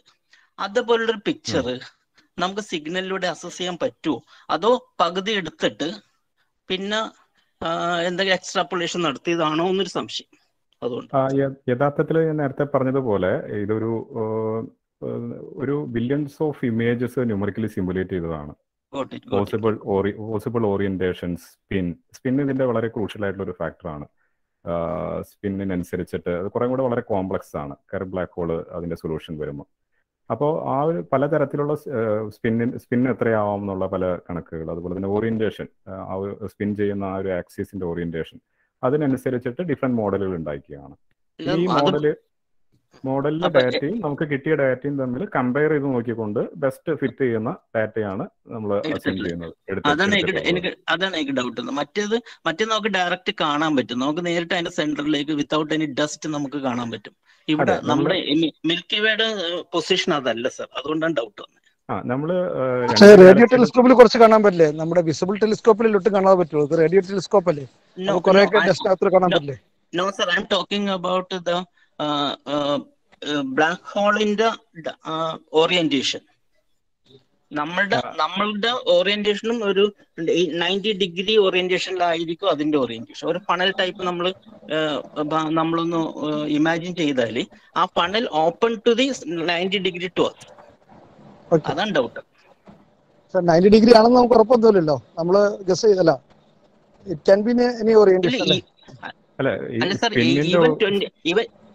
ഈ സ്പിന്നിന്റെ ഓറിയന്റേഷൻ നമ്മുടെ ഈ ഗാലക്ടിക് സെന്ററിന്റെ ആ ഒരു സാർ പറഞ്ഞ പോലെ 90 ഡിഗ്രി ആണോ എന്നുള്ളത് ഒന്ന് ചെക്ക് ചെയ്യേണ്ട കാര്യമാണെന്ന് തോന്നുന്നു എനിക്ക്. ഇല്ല 90 വേണ്ട. Even if it is 20, simply even if it is 20, കാരണം ഈ കറക്റ്റ് നമ്മൾ മുകളിൽ നിന്ന് നോക്കുന്ന പോലത്തെ ഒരു അത് EHT ആ ഒരു ഹൈലി ഇത് ചെയ്തിട്ടുണ്ടോ എന്ന് സംശയം കൊണ്ട് ഞാൻ ചോദിച്ചത്. സാർ ഇതിൽ വേറൊരു ആസ്പെക്ട് കൂടി ഉണ്ട്. നമ്മൾ സംസാരിക്കുന്നത് ക്ലാസിക്കലി ഒരു ഇമേജ്, ഒരു ബ്ലാക്ക് ഹോളിനെ ഇമേജ് ചെയ്യുന്ന രീതിയിലാണ്. പക്ഷെ ഞാൻ നേരത്തെ പറഞ്ഞതുപോലെ ഇത് നമ്മൾ നോക്കുന്ന ആ ഒരു ഡയറക്ഷനിൽ ലൈറ്റുകൾ പല ഡയറക്ഷനിൽ നിന്ന് വന്ന് ബ്ലാക്ക് ഹോളിന് ചുറ്റും ബെൻഡായിട്ട് വരുന്ന കാണുന്ന കാര്യമാണ് നമ്മൾ കാണുന്നത്. ആ സിമുലേഷൻ കറക്റ്റാ സാർ, ആ സിമുലേഷൻ കറക്റ്റാ. അപ്പോൾ അത് നമ്മൾ എവിടെ നിന്നാണോ നോക്കുന്നത് ആ ഡയറക്ഷനേക്ക് പല ബ്ലാക്ക് ഹോളിന് ചുറ്റുമുള്ള ലൈറ്റ് റേസ് കർവ് ചെയ്ത് എങ്ങനെ വരും എന്നുള്ളതാണ് ന്യൂമറിക്കലി സിമുലേറ്റ് ചെയ്തിരിക്കുന്നത്. ആ ഡാറ്റയായിട്ടാണ് കമ്പയർ ചെയ്തിരിക്കുന്നത്. അല്ലാതെ ക്ലാസിക്കലി നമ്മൾ ഫോട്ടോഗ്രാഫി ചെയ്യുമ്പോൾ ഒരു ഏത് ഡയറക്ഷനിൽ നോക്കുന്നു. പക്ഷെ M87 പറ്റും. M87 ഡയറക്റ്റ് വിഷൻ, ഡയറക്റ്റ് എല്ലാം ഈ പറയുന്ന പോലെ ആ പോയിന്റ് നമ്മൾ നേർക്ക് തിരിഞ്ഞാ നിൽക്കുന്നത്.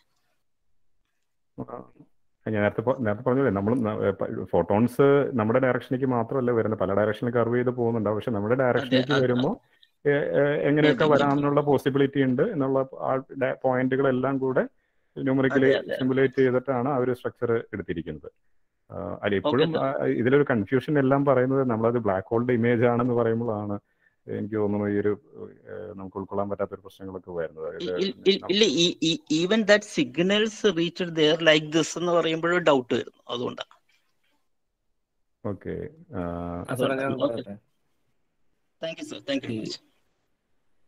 സജീവ് സാർ പറഞ്ഞൊരു പ്രശ്നം അവിടെ വരുന്നില്ല. കാരണം നിജ സാർ ആ പ്രസന്റേഷൻ എടുത്തുകൊണ്ടിരിക്കുമ്പോൾ സ്ലൈഡിൽ ഇടയ്ക്ക് കാണിച്ചതുപോലെ നമ്മൾ ഡയറക്റ്റ് ഇങ്ങനെ ബ്ലാക്ക് ഹോൾ നമ്മുടെ നേരെ നോക്കിയിരിക്കുന്നു. അപ്പം നമ്മൾ അതിന്റെ ഫ്രണ്ടിൽ ഒരു ക്യാമറ വെച്ച് ഫോട്ടോ എടുക്കുന്നു. അങ്ങനെയല്ലല്ലോ ഇത്. ഇപ്പം നമ്മൾ മിൽക്കി വേയുടെ ഏത് ഭാഗത്ത് കൊണ്ടുപോയി ഈ EHT വെച്ചിട്ട് നമ്മൾ ഇമേജ് എടുത്താലും ഇങ്ങനെ തന്നെ ഒരു റിംഗ് ആയിരിക്കും നമുക്ക് കാണുക എന്നുള്ളതാണ്.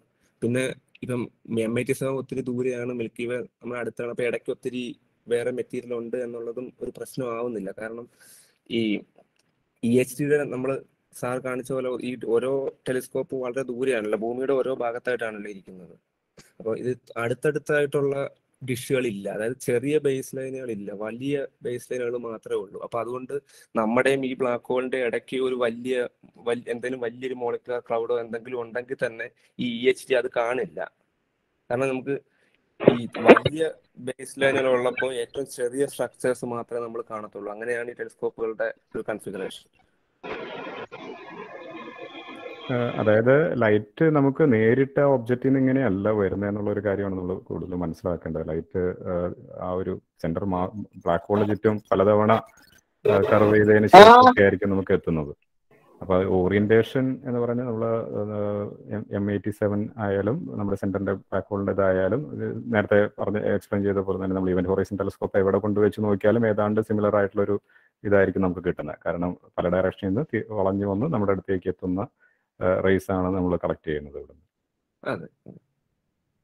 സാർ, അപ്പോൾ ഈ സജീവ് സാർ പറഞ്ഞ പോലെ പറയുകയാണെങ്കിൽ നമ്മൾ ഡിസ്ക് രൂപത്തിലാണ് ഏകദേശം മിൽക്കി വേ കാണുന്നത്. അപ്പോൾ ഈ ബ്ലാക്ക് ഹോളും അതേപോലെ കാണേണ്ടതല്ലേ ഇപ്പോൾ കിട്ടുന്ന റേഡിയോ ടെലിസ്കോപ്പിലെ ഇൻഫോർമേഷൻ വെച്ചിട്ടാണെങ്കിലും?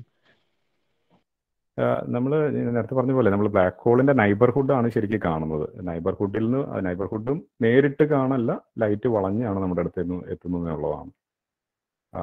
അപ്പോൾ നമ്മൾ ഈ ടെലിസ്കോപ്പ് കുറച്ച് നീക്കി വെച്ചാലും നമ്മുടെ എർത്ത് ഇപ്പോൾ റിവോൾവ് ചെയ്ത് കുറച്ച് വേറെ സ്ഥലത്ത് എത്തി ഗാലക്ടിക് സെന്റർ വെച്ചിട്ട് നമ്മുടെ ഒരു ഓർബിറ്റ് ഒന്നും അത്ര വിഷയമാവുന്നില്ല, വളരെ ചെറിയൊരു വ്യത്യാസമേ വരുന്നുള്ളൂ. എങ്കിലും നമ്മൾ വേറൊരു ആംഗിളിൽ നിന്ന് നോക്കിയാലും ഏതാണ്ട് സമാനമായിട്ടുള്ള ചിത്രം കിട്ടുന്നതാണ് ഇതിന്റെ ഒരു തിയറി അല്ലെങ്കിൽ ആ ഒരു ഫോട്ടോൺ സ്പിയർ എന്നുള്ള കൺസെപ്റ്റിൽ നിന്ന് എനിക്ക് മനസ്സിലാവുന്നത്. Okay sir, thank you sir. സാറിൻ്റെ ക്ലാസ് വളരെയധികം നന്നായിരുന്നു.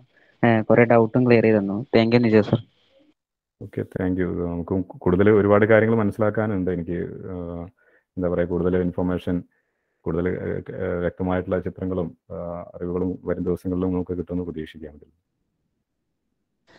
ഇനിയും കൂടുതൽ ചോദ്യങ്ങൾ ഉണ്ടെങ്കിൽ നമ്മൾ ask.luca എന്ന് പറഞ്ഞിട്ട് ഒരു ഫെസിലിറ്റി ഉണ്ട്. അല്ലെങ്കിൽ ചോദ്യങ്ങൾ അയച്ചു കഴിഞ്ഞാൽ നമ്മളത് എക്സ്പെർട്സിൽ നിന്ന് ഉത്തരം കണ്ടെത്തിയിട്ട് കൊടുക്കാറുണ്ട്. അതൊരു സാധ്യതയാണ്. അതിന്റെ ലിങ്ക് ഷെയർ ചെയ്തിട്ടുണ്ടാവും ഞാൻ വിചാരിക്കുന്നു. അപ്പോൾ ഇനി ക്വസ്റ്റ്യൻസ് ഇല്ലെങ്കിൽ നമ്മൾ ഏതാണ്ട് 1.5 മണിക്കൂർ ആകാൻ പോകുന്നു.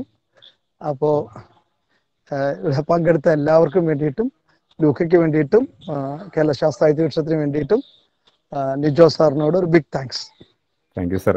എനിക്ക് ഒരു വലിയൊരു അവസരമായിരുന്നു ലൂക്കയിലൂടെ കുറച്ച് സമയം സംസാരിക്കാൻ സാധിച്ചത്. Okay, thank you sir.